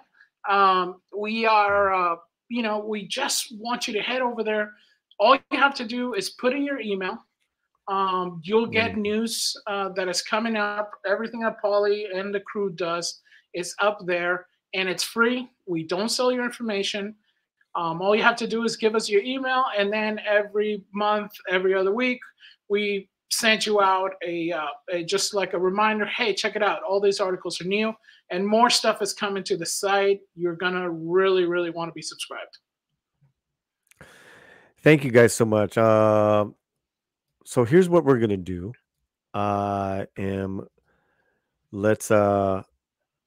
Let's thank all our members. Hey, it's me and HD, Olaf, Lord Thoth, Sander, Fletcher.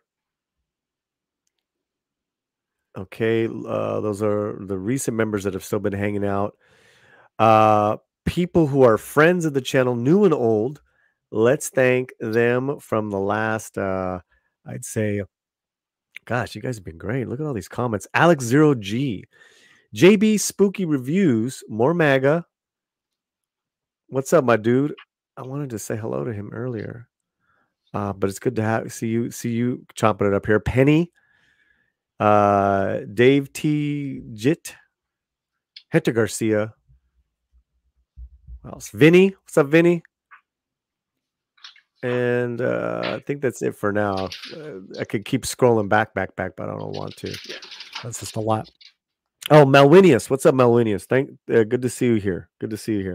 I'm going to play closing credits. I'm going to stay on. I'm going to do a review of Frida so I can clip it. So if you want to hang out and listen to my me doing the Frida review, that'd be great. What's up, dude? There he is. Okay, this is for you guys.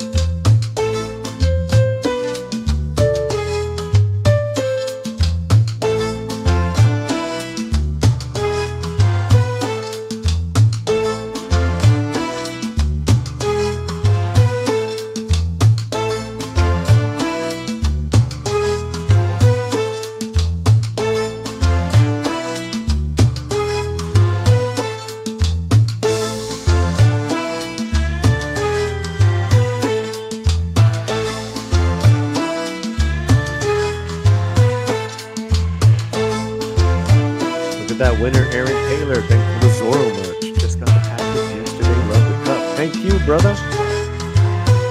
Deleted. What's up, Apple?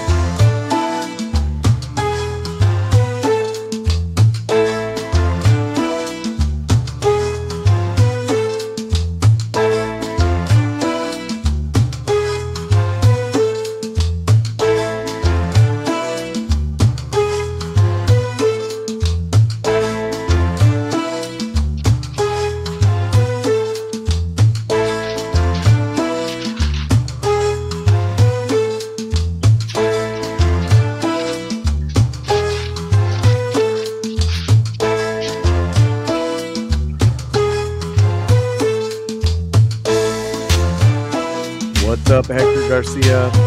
Glad to have you here. Yubo. All right. Let's what did I do? Let's bring this in. I think you didn't end the stream. We're gonna no. We haven't ended the stream. Still going, right? Yeah. Yeah, we're still going. Okay. From the LatinoSlant.com, Frida Does It Again by Alfredo Galindo. What am I talking about? Talking about Frida Kahlo, the beloved transgressive Mexican painter from the 20th century, has been an object of affection not only of art dealers and experts, but film artists and moviegoers worldwide. This is a great article. You can catch it on thelatinoslant.com. Link is in the video box description. Now, here is a 1983 movie poster. I believe there was, 1983. In the early 80s, independent filmmaker Paul Leduc lifted up the indie film Frida, Naturaleza Viva, which before became a cult hit, won 8 Ariel Awards, the equivalent of the Academy Awards in Mexico, including ones for Best Picture, Director, Actress for Ofelia Medina, and Best Set Decoration for Alejandro Luna, Diego Luna's father, among others. So there you go. There's a little Diego Luna connection. I do not know of this film. I didn't until I read this. I did not know that this film existed. So I may tunnel back and check out Frida, Naturaleza Viva. So Alfredo here is painting a picture that we've been, very proud and very riveted and entranced by Frida's legend and her story. Okay, now we go up to Frida. Early on in the new millennium, it was Mexican actress Salma Hayek who developed a more risky biopic, which by the title of Frida and the direction of Julie Taymor, was in the end a big winner also for most of her crew, giving Salma her first Academy Award nomination for Best Actress, winning 2 Oscars for Best Makeup and Best Music Score, and the opening way for more promising artists such as cinematographer Rodrigo Prieto and the aforementioned Diego Luna. Yeah, Diego Luna was in this movie. Did you get a chance to see this movie? Have you ever seen this one? No, I didn't see it. I think I saw parts of it, as they showed it. They showed it, I think, like in Mexican television tours, Televisa kind of, like Bellas Artes stuff. Okay. So now we come up to the current documentary that is just released. It was a big hit at Sundance. Her Truth, Her Art, Her Words. Now it's on Prime, a new documentary. Last January, Frida did it again in the format of an acclaimed documentary by editor Carla Gutierrez on her amazing feature film debut, and produced, among others, by Hollywood moguls Brian Grazer and Ron Howard through their company Imagine. Frida won the Jonathan Oppenheim Editing Award and was nominated for the Grand Jury Prize at the Sundance Film Festival 2024.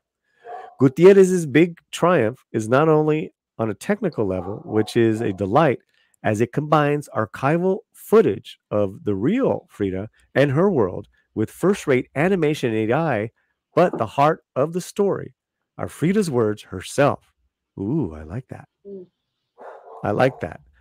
That's great. If they have that archive footage of her actually talking, that's important. Herself, the way she was in real life through her diaries. Ooh, raw, combative, and authentic. I like the raw. A relevant feminist icon, not only to the world, but who defeated her own physical and cultural boundaries as a female in the 20th century Mexico. Truly an icon that has stood for ages. For a time when migrants, women, and LGBT rights are threatened, Frida is the explosive fuel to keep the lucha going. Viva Frida. Frida is now on Prime. Thoughts, Fletcher, before we wrap this up? I guess I was just laughing because you said, you like it raw, so I think that's going to get clipped. But No. I think you know, the more you have these documentaries of, you know, artists like this, you're always gonna have you know, a better time when you do have that personal connection to them, like you said, in her own words, in her diary. That's only it picks your interest. It tickles your ear, as they say, and just kind of gets you going, because you're kind of going, okay, I've seen the movie, I've seen things about her, but then this is her own words. Now you're kind of going, oh, like, even just listening to her talk, you're kind of, what is that going to be like? How does she sound? You know, it seems very interesting. Well, you know, Alfredo describing that really is what sold it for me. That, you know, I want to see it. The heart of the story is Frida's words, because, you know, you've seen Frida and you read about her. It's like, okay, you know, everyone has their take. Right. Let's you know, what do you got? What makes this different? What makes this documentary unique? What makes it make me want to see it? And what would make me want to recommend it? It's right there. Yeah. It's right there. It's Frida's actual words from her diary. So yeah, that's cool. Okay. Well, again, I want to thank Fletcher for joining us. But you can catch this as well as many other articles, Fletcher. Many other articles on our latinoslant.com. Look at that. Okay. Movie reviews, music, cultura, and news. Fletcher, anything before we get out of here? No, yeah. And if you also you can also check out the review for Frida from Rosa Parra, right there on the Latino Slant, and more to come. So, you know, drop your email in there and subscribe. Thanks a lot, everybody. Viva Frida. Keep your slant fuerte. All right. Well, we're going to end the live stream, guys. Thank you for, you know, all you guys hanging out, putting up with us. You guys have been wonderful. Aaron Taylor, Olaf, Hector, Hates Me in HD, and all the people that are checking this out on X as well. So say goodbye, Fletch. Bye, Fletch.